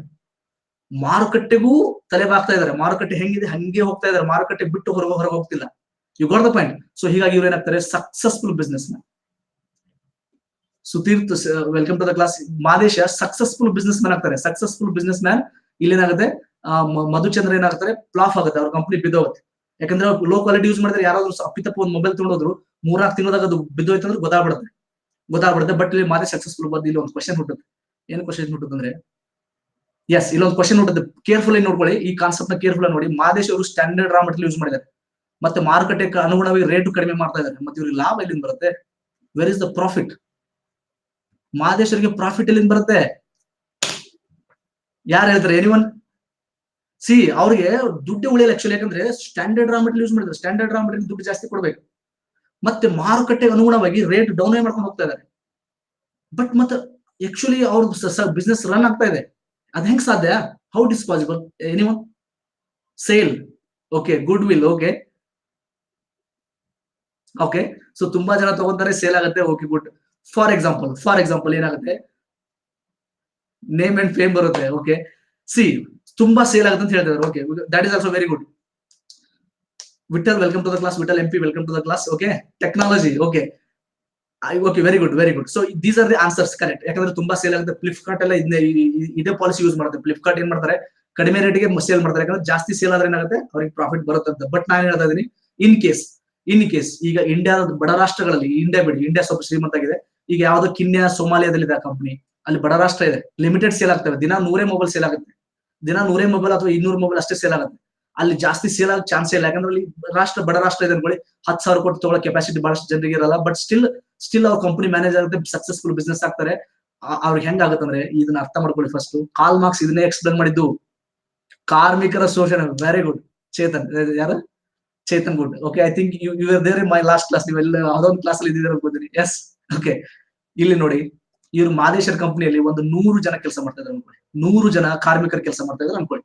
ಕಂಪನಿಯಲ್ಲಿ ಕೆಲಸ ಮಾಡ್ಬೇಕಲ್ಲ. ಸೊ ಕಾರ್ಮಿಕರು ಕೆಲಸ ಮಾಡ್ತಾ 100 ಜನ ಕಾರ್ಮಿಕರು ಕೆಲಸ ಮಾಡ್ತಾ ಇದ್ದಾರೆ. ಏನ್ ಮಾಡ್ತಾರೆ, ಅಕಾರ್ಡಿಂಗ್ ಟು ರೂಲ್ಸ್ ಪ್ರಕಾರ, ಗೌರ್ಮೆಂಟ್ ರೂಲ್ಸ್ ಪ್ರಕಾರ ಎಲ್ಲ ಮಿನಿಮಮ್ 20,000. ಯಾಕಂದ್ರೆ ಮಿನಿಮಮ್ ವೇಜ್ ಅಂತ ಇದೆ, ಮಿನಿಮಮ್ ವೇಜ್ ಆಕ್ಟ್ ಎಲ್ಲ ಇದೆ. ಬಟ್ ಅದನ್ನ ಯಾರು ಫಾಲೋ ಮಾಡಲ್ಲ, ಯಾರಿಗೂ ಗೊತ್ತಿಲ್ಲ. Minimum 20,000 salary ಕೊಡ್ಬೇಕಂತಿದೆ. ಬಟ್ ಮಾದೇಶ್ವರ್ ಏನ್ ಮಾಡ್ತಾರೆ, ಅವ್ರಿಗೆಲ್ಲ 8,000ಕ್ಕೆ ದುಡ್ಸ್ಕೋತಾರೆ ಒಂದ್ ತಿಂಗಳಿಗೆ. 8,000ಕ್ಕೆ ದುಡ್ಸ್ಕೊಂತಾರೆ. 100 ಜನರಿಗೆ ಎಷ್ಟು ಉಳಿತು ಲೆಕ್ಕ ಹಾಕಿ. ಅವರ ಆ ತಿಂಗಳ ಪ್ರಾಫಿಟ್. ಬಿಸ್ನೆಸ್ ಮ್ಯಾನ್ ಏನ್ ಮಾಡ್ತಾನೆ ಅಂದ್ರೆ, ಎಸ್ 8 lakhs rupees ಉಳಿದ ಪರ್ ತಿಂಗಳು. 8 lakhs rupees ಪರ್ ತಿಂಗಳು ಉಳಿದ್ರೆ ಇನ್ನೇನ್ ಬೇಕು ನಿಮಗೆ? ಬರೀ I am talking about only 100 employees. ಬರೀ 100 ಇದಾರೆ. 100 ಜನಕ್ಕೆ ಇಷ್ಟು ಲಾಭ ತೋರಿಸ್ತಾ ಇದ್ದೀನಿ. ಅವ್ರ ಹತ್ರ ಏನಾದ್ರು ಒಂದು 1000 ಜನ ಎಂಪ್ಲಾಯ್ಗಳಿದ್ರೆ, ಅಥವಾ ಒಂದು 10,000 ಜನ ಎಂಪ್ಲಾಯ್ಗಳಿದ್ರೆ ಎಷ್ಟು ಉಳಿಬೇಡ ಅವ್ರಿಗೆ. ಸೊ ಅದಕ್ಕೆ ಕಾಲ್ ಮಾರ್ಕ್ಸ್ ಏನ್ ಹೇಳ್ತಾರೆ ಅಂದ್ರೆ, ಈ ಬಂಡವಾಳಶಾಹಿ ಇದೆಯಲ್ಲ, ಬಂಡವಾಳಶಾಹಿಯಲ್ಲಿ ಬರೀ 5% 10% ಮಾತ್ರ ಶ್ರೀಮಂತರಾಗ್ತಾರ ಆ ದೇಶದಲ್ಲಿ. ಉಳಿದ 80% ಜನ ಶೋಷಣೆ ಒಳಗಾಗ್ತಾರೆ. ನೋಡಿ, 8,000ದಲ್ಲಿ ಒಂದು ತಿಂಗಳ ಜೀವನ ಮಾಡ್ಬೇಕು. ಏನ್ ಸಾಲತ್ತೆ 8,000? ಸಿಟಿಯಲ್ಲಿ ಏನ್ ಸಾಲತ್ತೆ 8,000? ಒಂದು ಬೆಂಗಳೂರಲ್ಲಿ BMTC ಬಸ್ ಅಲ್ಲಿ ಒಂದ್ ಏರಿಯಾದಿಂದ ಇನ್ನೊಂದು ಏರಿಯಾ ಹೋದ್ರೆ 100 ರೂಪಾಯಿ ಖರ್ಚಾಗುತ್ತೆ. ಈಗಲೂ ಬೆಂಗಳೂರಲ್ಲಿ 8,000, 9,000, 10,000. ಹಳ್ಳಿಗಳಲ್ಲಿ ಬಿಡಿ, ಹಳ್ಳಿಗಳಲ್ಲಿ ಕಡಿಮೆ ಇರುತ್ತೆ. ಸಿಟಿಯಲ್ಲೇ ಹೇಳ್ತಾ ಇದ್ದೀನಿ, I am talking about Bengaluru. 8,000, 10,000 salary ಕೊಟ್ಟು ದುಡ್ಸ್ಕೊತಾರೆ. ಅವ್ರು ಆಕ್ಚುಲಿ ಎಷ್ಟು ಕೆಲಸ ಮಾಡಿದ್ದಾರೆ ಅಂದ್ರೆ 50,000, 60,000, 1 ಲಕ್ಷ ರೂಪಾಯಿ ಕೆಲಸ ಮಾಡ್ಕೊಟ್ಟಿರ್ತಾರೆ ಎಂಪ್ಲಾಯ್ಗಳು. ಬಟ್ ಅವ್ರಿಗೆ ಸಿಗೋದೆಷ್ಟು 8,000. ಯಾಕಂದ್ರೆ ಇವತ್ತಿನ ಬಿಸ್ನೆಸ್ ಹೆಂಗ್ ರನ್ ಆಗ್ತಾ ಇದೆ ಅಂದ್ರೆ, ಅವರು ಜಿಯೋ ಹೆಂಗ್ ವರ್ಕ್ ಆಗ್ತಿದೆ ಅನ್ಕೊಳ್ರಿ. ಹೆಂಗ್ ಅನ್ಕೊಂಡಿದ್ದಾರೆ, ಅಷ್ಟು ಕಡಿಮೆ ರೇಟಿಗೆ ಕೊಡ್ತಾ ಇದ್ದಾರೆ. ಹೆಂಗ್ ಸಾಧ್ಯ? Because of employee exploitation. ಕಾರ್ಮಿಕರ ಶೋಷಣೆ ಮುಖೇಶ್ ಅಂಬಾನಿ ಲಾಭ. ಅರ್ಥ ಮಾಡ್ಕೊಳ್ಳಿ, ಕಾರ್ಮಿಕರ ಶೋಷಣೆ ಮುಖೇಶ್ ಅಂಬಾನಿ ಅವರ ಲಾಭ. ಇವತ್ತು ಇಡೀ ಇಂಡಿಯಾ ಅಲ್ಲ, ಇಡೀ ಜಗತ್ತಿನಲ್ಲಿ ಬಿಸ್ನೆಸ್ ನಡೀತಾ ಇರೋದು ಹಿಂಗೆ. ಇದಕ್ಕೆ ನಾವು ಬಂಡವಾಳಶಾಹಿ ಅಂತ ಕರಿತೀವಿ. You got the point. So ಇಲ್ಲಿ ಏನಾಗುತ್ತೆ, ಮಾದೇಶ್ ಅವರಿಗೆ ಕಚ್ಚಾ ವಸ್ತುಗಳು ಸ್ಟ್ಯಾಂಡರ್ಡ್ ಹಾಕ್ಬೇಕಾಗಿದೆ. ಯಾಕಂದ್ರೆ ಅವ್ರ ಬಿಸ್ನೆಸ್ ರನ್ ಆಗ್ಬೇಕಲ್ಲ. ಅವ್ರ ಬಿಸ್ನೆಸ್ ಓಡಬೇಕಂದ್ರೆ ಅವ್ರ ಮೆಟೀರಿಯಲ್ ಎಲ್ಲ ಸ್ಟ್ಯಾಂಡರ್ಡ್ ಇರ್ಬೇಕು. ಮತ್ತೆ ಮಾರುಕಟ್ಟೆಗೆ ಅನುಗುಣವಾಗಿ ಅವ್ರು ತಲೆ ಬಾಕ್ತಾ ಇದಾರೆ. ಮಾರುಕಟ್ಟೆ ರೇಟ್ ಕಡಿಮೆ ಆಯ್ತು, ಅವ್ರು ರೇಟ್ ಇಳಿಸೋದು, ಡೌನ್ ಮಾಡೋದು ಎಲ್ಲ ಮಾಡ್ತಾ ಇದಾರೆ. But still he is getting profit. From where he is getting profit? He is getting profit from exploitation of the labours. Sunil, welcome to the class. ಆ ಒಂದು ಕಾರ್ಮಿಕರ ಶೋಷಣೆ ಮಾದೇಶ್ ಅವರ ಪ್ರಾಫಿಟ್. ಸೊ ಅದಕ್ಕೆ ಕಾಲ್ ಮಾರ್ಕ್ಸ್ ಹೇಳಿದ್ರೆ, ಐ ರಿಜೆಕ್ಟ್ ಕ್ಯಾಪಿಟಲಿಸಂ. ನಾನು ಬಂಡವಾಳಶಾಹಿಯವನ್ನ ತಿರಸ್ಕಾರ ಮಾಡ್ತೀನಿ. This concept explain by call marks. Beautiful concept. ಇದು ನಾನು ಹೇಳಿದ ಕಾನ್ಸೆಪ್ಟ್ ಅಲ್ಲ. ನಾನು ಮೊಬೈಲ್ ಕಂಪನಿ ಅಂದ್ರೆ ಮಾಡಿಫೈ ಮಾಡ್ಕೊಂಡಿದ್ದೀನಿ ಅಷ್ಟೇ. ನೀವು ದಾಸ್ ಕ್ಯಾಪಿಟಲ್ ಬುಕ್ ನೋಡಿದಾಗ ಗೊತ್ತಾಗುತ್ತೆ. If you read that book, Das capital, you will get to know. ನಾನು ಮೊಬೈಲ್ ಕಂಪನಿ ಅಂತ ಎಕ್ಸಾಂಪಲ್ ಕೊಟ್ಟಿದ್ದೀನಿ ಅಷ್ಟೇ. ಬಟ್ ಈ ಕಾನ್ಸೆಪ್ಟ್ ಇದೆಯಲ್ಲ, ಈ ಪರಿಕಲ್ಪನೆ ಹೇಳಿದವರೇ ಕಾಲ್ ಮಾರ್ಕ್ಸ್. ಸೊ ಅದಕ್ಕೆ ಅವ್ರು ಏನ್ ಹೇಳ್ತಾರೆ, ನಾನು ಬಂಡವಾಳಶಾಹಿಯನ್ನು ಒಪ್ಪಲ್ಲ. ಯಾಕಂದ್ರೆ 90% ಆ ದೇಶದ ಜನರು ಶೋಷಣೆ ಒಳಗಾಗ್ತಾರೆ, ಇದು ನಾನು ಒಪ್ಪಲ್ಲ ಅಂತ ಹೇಳ್ತಾರೆ. Sanju, welcome to the class. Only for 100 days ಅಲ್ಲಿ 100 ಎಂಪ್ಲಾಯೀಸ್ ಆಗುತ್ತೆ. ನಾನು ಏನಿದು Venkatesh? So you got the point. So ಅದಕ್ಕೆ ಇದನ್ನ ಏನ್ ಮಾಡ್ತಾರೆ, ಒಪ್ಪಲ್ಲ. ಸೊ ಹೀಗಾಗಿ ಭಗತ್ ಸಿಂಗ್, ಚಂದ್ರಶೇಖರ್ ಆಜಾದ್ ಕೂಡ ಈ ಕಾಲ್ ಮಾರ್ಕ್ಸ್ ಅವರ ಅಭಿಮಾನಿಗಳು, ಫ್ಯಾನ್ ಫಾಲೋವರ್ಸ್. ಕಾಲ್ ಮಾರ್ಕ್ಸ್ ಗೆ ಜಗತ್ತಿನಾದ್ಯಂತ ಬಹಳ ಫ್ಯಾನ್ ಫಾಲೋವರ್ಸ್ ಇದಾರೆ. ದರ್ಶನ್ ಇದ್ದಂಗೆ, ಕಾಲ್ ಮಾರ್ಕ್ಸ್ ದರ್ಶನ್ ಇದ್ದಂಗೆ. ದರ್ಶನ್, ಸಲ್ಮಾನ್ ಖಾನ್ ಇದ್ದಂಗೆ. 150 days. ಓಕೆ, ಮನ್ರೇಗದ್ ಬಿಟ್ಬಿಡಿ, ಅದನ್ನ ಡಿಸ್ಕಷನ್ ಮಾಡ್ತಾ ಇದಾರೆ. Don't worry. 150ಗೆ ಎಕ್ಸ್ಟೆಂಡ್ ಮಾಡಿದ್ದಾರೆ. ಇನ್ ಸಮ್ ಏರಿಯಾಸ್ ಓನ್ಲಿ, ಎಲ್ಲ ಕಡೆ ಇಲ್ಲ. ಕೆಲವೊಂದು ಏರಿಯಾಗಳಲ್ಲಿ 150 days. ಅದನ್ನ ಮಧುಚಂದ್ರ ಡಿಸ್ಕಸ್ ಮಾಡ್ಬಿಡಿ ನೀವು. ನಿಮ್ ಕಂಪ್ನಿ ಲಾಸ್ ಅಲ್ಲಿ ಇದೆ. Okay, so this is the main concept. This one ಇದಕ್ಕೆ ಏನ್ ಕರಿತೀವಿ ನಾವು, ಥಿಯರಿ ಆಫ್ ಲಿಬರೇಷನ್ ಅಂತ ಕರಿತೀವಿ, ವಿಮೋಚನ. ಅದಕ್ಕೆ ಅವ್ರು ಏನ್ ಹೇಳ್ತಾರೆ, ಒಂದ್ ವೇಳೆ ಬಂಡವಾಳಶಾಹಿ ಸಿಸ್ಟಮ್ ಇದ್ರೂ ಕೂಡ ನೀವ್ ಏನ್ ಮಾಡ್ಬೇಕು, ಇಲ್ಲಿ ಕಾರ್ಮಿಕರು 90% ಇದ್ದೀರಲ್ಲ, ನೀವೆಲ್ಲ ಒಗ್ಗಟ್ಟಾಗ್ಬೇಕು, ಒಂದಾಗಿ ರಾಜಕೀಯವಾಗಿ ನೀವೇ ಪ್ರಬಲರಾಗಬೇಕು ಅಂತ ಹೇಳ್ತಾರೆ Karl marks. In case there is a capitalism, ನೀವ್ ಏನ್ ಮಾಡ್ಬೇಕಂದ್ರೆ ಕಾರ್ಮಿಕರೆಲ್ಲ ಒಂದಾಗಿ ನಿಮ್ಮ ಯೂನಿಯನ್ಗಳನ್ನ, ಒಂದು ಸಂಘಟನೆಗಳನ್ನ ಕಟ್ಕೊಂಡು ನೀವೇ MP ಗಳಾಗ್ಬೇಕು, MLA ಗಳಾಗ್ಬೇಕು, ನೀವೇ ಪ್ರಧಾನಮಂತ್ರಿಗಳಾಗ್ಬೇಕು, ನೀವು ಹಿಡಿತ ಸಾಧಿಸಬೇಕು. ಇಲ್ಲಾಂದ್ರೆ ನಿಮ್ಮ ಶೋಷಣೆ ತಪ್ಪಿದ್ದಲ್ಲ. ಇಲ್ಲಾಂದ್ರೆ ಏನ್ ಮಾಡ್ತಾರೆ, ಆ ದೇಶದಲ್ಲಿ ಬರೀ 5-10% ಮಾತ್ರ ಅವ್ರ ಹಿಡಿತದಲ್ಲಿರುತ್ತೆ. ಈಗ ನೋಡಿ ನಮ್ಮ ಇಂಡಿಯಾ ನೆಕ್ಸ್ಟ್ ಹಂಗೆ ಆಗುತ್ತೆ. ಈಗ ಎಲ್ಲ ಬಿಸ್ನೆಸ್ ಮ್ಯಾನ್ ಕೈಯಲ್ಲಿದೆ, ಈ ಬಿಸ್ನೆಸ್ ಮ್ಯಾನ್ ಕೈಯಲ್ಲಿದೆ ದೇಶ. ಬಂಡವಾಳಶಾಹಿ ಅಂದ್ರೆ ಬಿಸ್ನೆಸ್ ಮ್ಯಾನ್, ಅಮೆರಿಕ, ಇಂಡಿಯಾದೆಲ್ಲ ಅವ್ರ ಕೈಯಲ್ಲೇ. ಮುಖೇಶ್ ಅಂಬಾನಿಗೆ ಜ್ವರ ಬಂದ್ರೆ ಮನೆಗೆ ಹೋಗಿ ಮಾತಾಡ್ಸ್ಬರ್ತಾರೆ ಪ್ರೈಮ್ ಮಿನಿಸ್ಟರ್ ಅವರು. ಮನಮೋಹನ್ ಸಿಂಗ್ ಮನೆಗೆ ಹೋಗಿದ್ರು. ಇವನ್ ನರೇಂದ್ರ ಮೋದಿ ಅವ್ರು ಹೋಗ್ತಾರೆ. There is no doubt. ಯಾಕಂದ್ರೆ 10,000 ಕೋಟಿ 20,000 ಕೋಟಿ ಬೇಕು ಎಲೆಕ್ಷನ್ ಫಂಡಿಂಗ್. ಅಷ್ಟು ದುಡ್ಡು ಗೌರ್ಮೆಂಟ್ ಎಲ್ಲಿಂದ ಬರುತ್ತೆ, ಬಿಜೆಪಿ ಹತ್ರ ಎಲ್ಲಿಂದ ಬರುತ್ತೆ? So they have to depend on the business man, especially Mukesh Ambani. 2009 ಅಲ್ಲಿ ಮುಖೇಶ್ ಅಂಬಾನಿಗೆ ಜ್ವರ ಬಂದ್ರೆ ಮನಮೋಹನ್ ಸಿಂಗ್ ಮನೆಗೆ ಹೋಗಿ ಮಾತಾಡ್ಸಿ ಬಂದಿದ್ರು. ನಿಮಗೂ ನಮಗೂ ಜ್ವರ ಬಂದ್ರೆ ಬರ್ತಾರ? ಸಾಧ್ಯನಾ? Is it possible? Not at all. ಸಾಧ್ಯನೇ ಇಲ್ಲ. See that is the power of the business man. ನಮ್ಮ ದೇಶದಲ್ಲಿ 5-10% ಅಷ್ಟೇ. ಇವರೆಲ್ಲ ಸಣ್ಣ ಪುಟ್ಟ ಬಿಟ್ಬಿಡಿ, 1,00,000-2 ಲಕ್ಷ ಮಾಡಲ್ಲ ಬಿಸ್ನೆಸ್ ಮ್ಯಾನ್ ಅಲ್ಲ, ಕೋಟಿ ಲೆಕ್ಕ ಇದ್ದವ್ರು ಬಿಸ್ನೆಸ್ ಮ್ಯಾನ್ ಹೇಳ್ತಾ ಇದೀನಿ. 5-10% ಅಷ್ಟೇ ಇರ್ತಾರೆ ಇಂಡಿಯಾದಲ್ಲಿ. ಅವರೇ ಇಂಡಿಯಾವನ್ನ ಕಂಟ್ರೋಲ್ ಮಾಡೋದು. ಇದನ್ನೇ ಬೇಡ ಅನ್ನೋದು ಕಾರ್ಲ್ ಮಾರ್ಕ್ಸ್, ಇದನ್ನೇ ಬೇಡ ಅನ್ನೋದು. Is a very excellent person. ಇರ್ಲಿ. ಸೊ ಕಾರ್ಲ್ ಮಾರ್ಕ್ಸ್ ಬಗ್ಗೆ ನಾನು ಹೇಳ್ತಾ ಇದೀನಲ್ಲ. ಸೊ ಈಗ ನೋಡಿ, ಇಲ್ಲಿ ನಾನು ಮೇನ್ ಟಾಪಿಕ್ ಬರ್ತೀನಿ. ಸೊ ಈ ತತ್ವ ಸಿದ್ಧಾಂತ ಅಡಿಯಲ್ಲಿ ಕ್ರಾಂತಿಕಾರಿ ಆದರ್ಶ ವ್ಯಕ್ತಿಗಳಂದ್ರೆ ಕಾರ್ಲ್ ಮಾರ್ಕ್ಸ್ ಮತ್ತು ಲೆನಿನ್. ಕಾರ್ಲ್ ಮಾರ್ಕ್ಸ್ ಏನ್ ಮಾಡ್ತಾನೆ, ವಿಮೋಚನಾ ಸಿದ್ಧಾಂತ ನೀಡಿದನು. ಥಿಯರಿ ಆಫ್ ಲಿಬರೇಷನ್ ಅಂತ ಕೊಡ್ತಾರೆ. ಥಿಯರಿ ಆಫ್ ಲಿಬರೇಷನ್ ಅಂದ್ರೆ ಜಸ್ಟ್ ನೌ ಐ ಎಕ್ಸ್ಪ್ಲೇನ್, ನಾನು ಈಗಲೇ ಎಕ್ಸ್ಪ್ಲೇನ್ ಮಾಡಿದ್ದೀನಿ. ಥಿಯರಿ ಆಫ್ ಲಿಬರೇಷನ್ ಕೊಡ್ತಾರೆ. ಭಗತ್ ಸಿಂಗ್ ಬಂಡವಾಳಶಾಹಿ ಮತ್ತು ವಸಾಹತುಶಾಹಿ ನನ್ನ ಶತ್ರುಗಳೆಂದು ಘೋಷಿಸುತ್ತಾನೆ. Both capitalism and imperialism both are my enemies ಅಂತ ಹೇಳುತ್ತೆ. Capitalism and imperialism both are my enemies, ಎರಡು ನನ್ನ ಶತ್ರುಗಳಂತ ಸ್ಟೇಟ್ಮೆಂಟ್ ಕೊಟ್ಟಿರ್ತಾರೆ. ಈ ಸ್ಟೇಟ್ಮೆಂಟ್ ಯಾರು ಕೊಟ್ಟಿದ್ದಾರೆ ಅಂತ ಎಕ್ಸಾಮ್ ಅಲ್ಲಿ ಕೇಳಿದ್ದಾರೆ. ಬಂಡವಾಳಶಾಹಿ ಮತ್ತು ವಸಾಹತುಶಾಹಿ ಇವೆರಡು ನನ್ನ ಶತ್ರುಗಳು ಅಂತ ಹೇಳಿದವರು ಯಾರು ಅಂತ ಕೇಳಿದ್ರೆ ಎಕ್ಸಾಮ್ ಅಲ್ಲಿ ಭಗತ್ ಸಿಂಗ್ ಅವರು ಹೇಳಿದಾರಿಂದ ನೆನ್ಪಿಟ್ಕೊಳ್ಳಿ. ಭಗತ್ ಸಿಂಗ್ ಕಾರ್ಲ್ ಮಾರ್ಕ್ಸ್ ನ ಅಭಿಮಾನಿ, ಲೆನಿನ್ ಅಭಿಮಾನಿ. ಸೊ ಹೀಗಾಗಿ ಅವರು ಸಮಾಜವಾದವನ್ನ ಪ್ರತಿಪಾದನೆ ಮಾಡ್ತಾ ಇದ್ರು. ಯಾವುದೇ ಕಾರಣಕ್ಕೂ ಬಂಡವಾಳಶಾಹಿಯನ್ನ, Germany exactly, Karl marks is from Germany. ಚಾನ್ಸೇ ಇಲ್ಲ, ನೋವೇ. Okay, Chandan. Okay, so next ನೋಡಿ. ಸೊ ಕೋಮುವಾದ ಮತ್ತು ವಿರುದ್ಧ ಹೋರಾಟ. ಒಂದನೇ ತತ್ವ ಸಿದ್ಧಾಂತ ಏನು? ಒಂದನೇ ತತ್ವ ಸಿದ್ಧಾಂತ ನೋಡಿ, ಸಮಾಜವಾದ ಮತ್ತು ಸಮತಾವಾದಕ್ಕೆ ಉತ್ತೇಜನ. ಹೌದಾ? ಎರಡನೇ ತತ್ವ ಸಿದ್ಧಾಂತ ನೋಡಿ, ಕೋಮುವಾದ ವಿರುದ್ಧ ಹೋರಾಟ. Crusade against communism. ಯಾರಾದ್ರೂ ಇಂಗ್ಲಿಷ್ ಮೀಡಿಯಂ ಇದ್ರೆ ನೋಡ್ಕೊಳ್ಳಿ. Crusade against communism.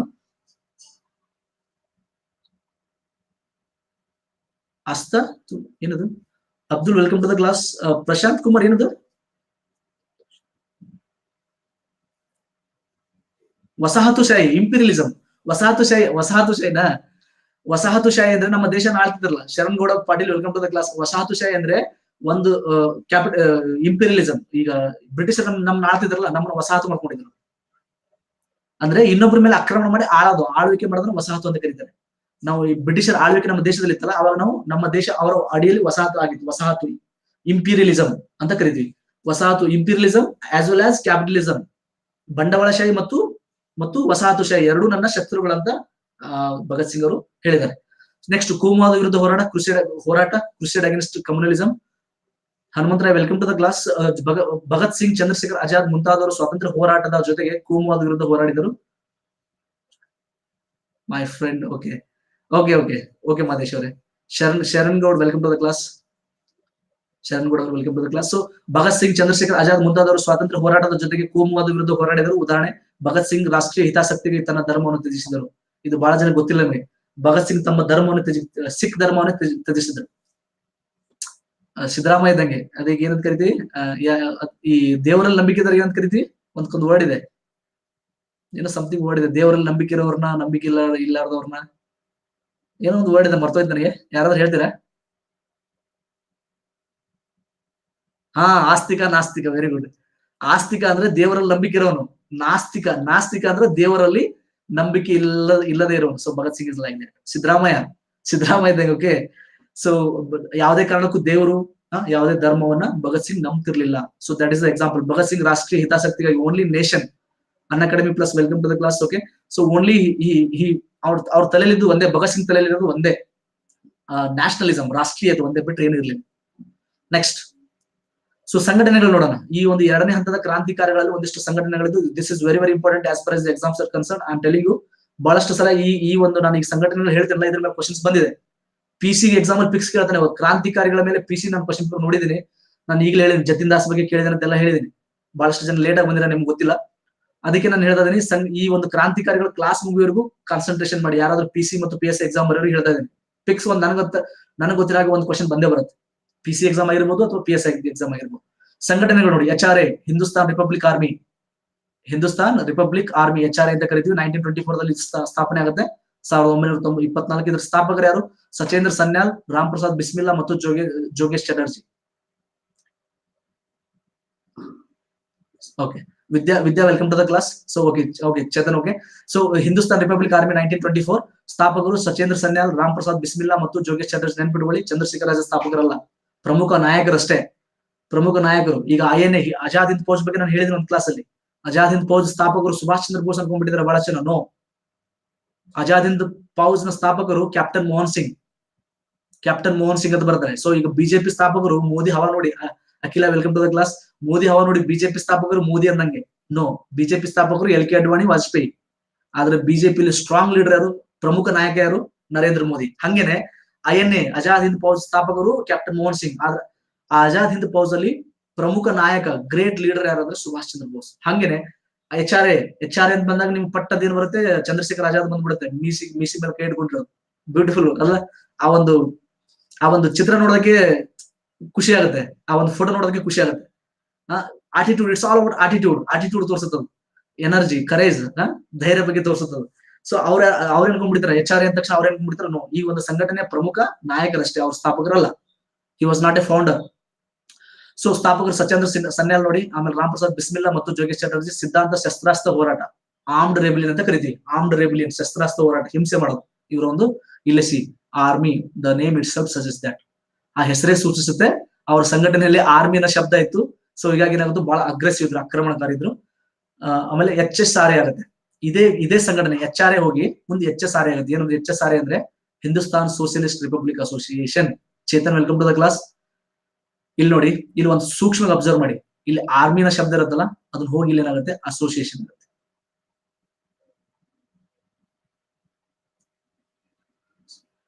ಹೇಳ್ತೀನಿ ಬರ್ತೀನಿ. ನೆಕ್ಸ್ಟ್ ಸ್ಲೈಡ್ ಜತಿನ್ ದಾಸ್ ಬಗ್ಗೆ ಇದೆ. ಮಧುಚಂದ್ರ, ನೆಕ್ಸ್ಟ್ ಸ್ಲೈಡ್ ಜತಿನ್ ದಾಸ್ ಬಗ್ಗೆ ಏನಿಲ್ಲ, ಅಷ್ಟೇ, ಅದೊಂದೇ ಜತಿನ್ ದಾಸ್ ಬಗ್ಗೆ ಹೇಳ್ತೀನಿ, ಬರ್ತೀನಿ. ಸೊ ನೋಡಿ, ಇದೇ ಸಂಘಟನೆ HRA ಇದ್ದ ಸಂಘಟನೆನ ಮುಂದೆ 4 ವರ್ಷ ಆದ್ಮೇಲೆ 1928ರಲ್ಲಿ ಏನಾಗುತ್ತೆ, ಬದಲಾಗುತ್ತೆ, ಹೆಸರು ಚೇಂಜ್ ಆಗುತ್ತೆ, ಬದಲಾಗುತ್ತೆ. So ಏನಂತಾಗುತ್ತೆ, Hindustan socialist republic association ಆಗುತ್ತೆ. ಯಾಕಂದ್ರೆ ಇಲ್ಲಿ ಆರ್ಮಿಗೂ ಅಸೋಸಿಯೇಷನ್ ಆಗುತ್ತೆ. ಏನಾಗುತ್ತೆ, ಕಾಕೋರಿ ಇನ್ಸಿಡೆಂಟ್ ಕೇಳಿದ್ರಿ, ಕಾಕೋರಿ ಘಟನೆ ಕೇಳಿದ್ರಿ. ಕಾಕೋರಿ ಘಟನೆ ಯಾವಾಗ ಆಗುತ್ತೆ? 1928.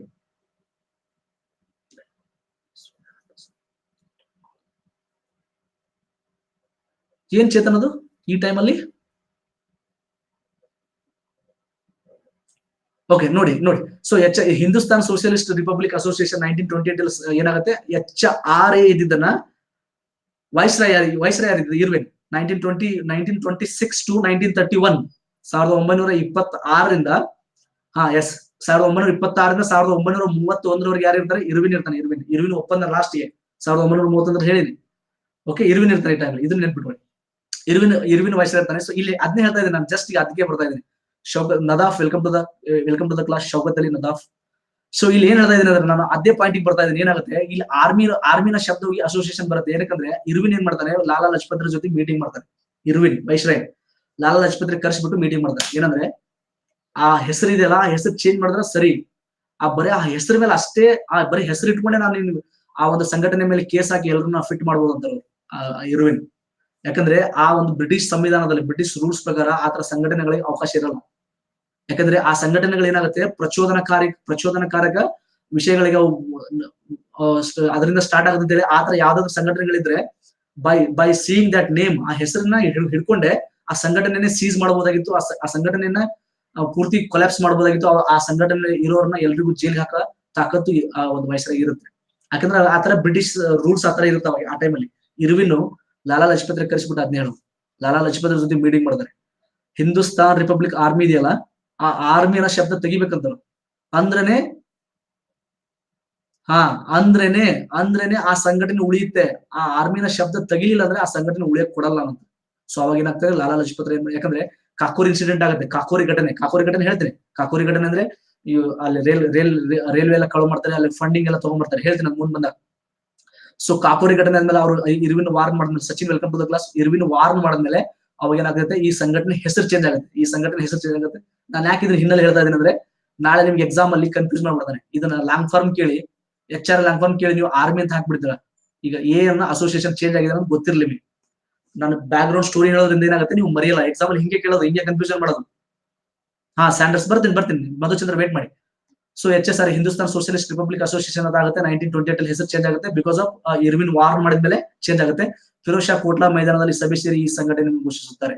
HSR ಏನಾಗುತ್ತೆ, ಫಿರೋಜ್ ಶಾ ಕೋಟ್ಲಾ ಮೈದಾನದಲ್ಲಿ ಸೇರ್ಕೊಂಡ್ಬಿಟ್ಟು ಈ ಸಂಘಟನೆಯನ್ನ ಘೋಷಣೆ ಮಾಡ್ತಾರೆ. ಹೊಸ ಹೆಸರು ಫಿರೋಜ್ ಶಾ ಈಗ ಹೊಸ ಹೆಸರು ಚೇಂಜ್ ಮಾಡಿದ್ದಾರೆ, Arun Jaitley.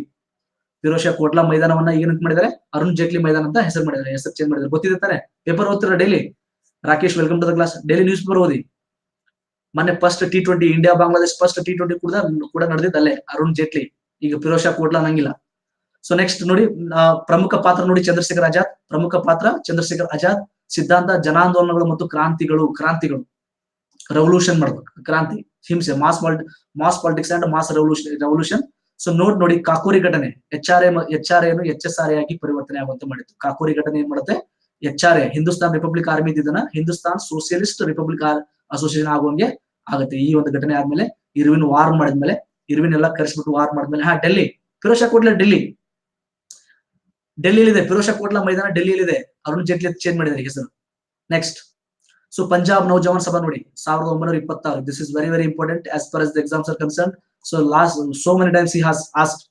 IAS KAS exam ಅಲ್ಲಿ ಬಹಳಷ್ಟು ಸಲ ಬಂದಿದೆ. ಐ ಥಿಂಕ್ ಈ PSI ಮತ್ತು ಕಾನ್ಸ್ಟೇಬಲ್ ಎಕ್ಸಾಮ್ಸ್ ಕೇಳ್ತಾ ಇರ್ತಾನೆ. ಪಂಜಾಬ್ ನೌಜವಾನ್ ಸಭಾ ಇದರ ಸ್ಥಾಪಕರು ಯಾರು ಅಂದ್ರೆ Bhagat Singh. Is a great leader. ಈ ವರ್ಡ್ ಹಿಸ್ಟ್ರಿಯಲ್ಲಿ ಭಗತ್ ಸಿಂಗ್ ಯಾರು ಆಗ ಸಾಧ್ಯ ಇಲ್ಲ. ಒಂದು ಇನ್ಸಿಡೆಂಟ್ ಕೊಡ್ತೀನಿ, ನಿಮ್ಗೆ ಬಹಳಷ್ಟು ಜನಕ್ಕೆ ಗೊತ್ತಿದೆ, ಐ ಡೋಂಟ್ ನೋ. ಒಂದು ಇನ್ಸಿಡೆಂಟ್ ಏನಂದ್ರೆ, ಅವರಿಗೆ ಗರ್ಲ್ ಶಿಕ್ಷೆ ಅನೌನ್ಸ್ ಮಾಡ್ತಾರೆ. ಗರ್ಲ್ ಶಿಕ್ಷೆ ಅನೌನ್ಸ್ ಮಾಡಿದ್ಮೇಲೆ ಮುಂದೊಂದು 20-25 ದಿನ ಗ್ಯಾಪ್ ಇರುತ್ತೆ. ಹೌದಾ?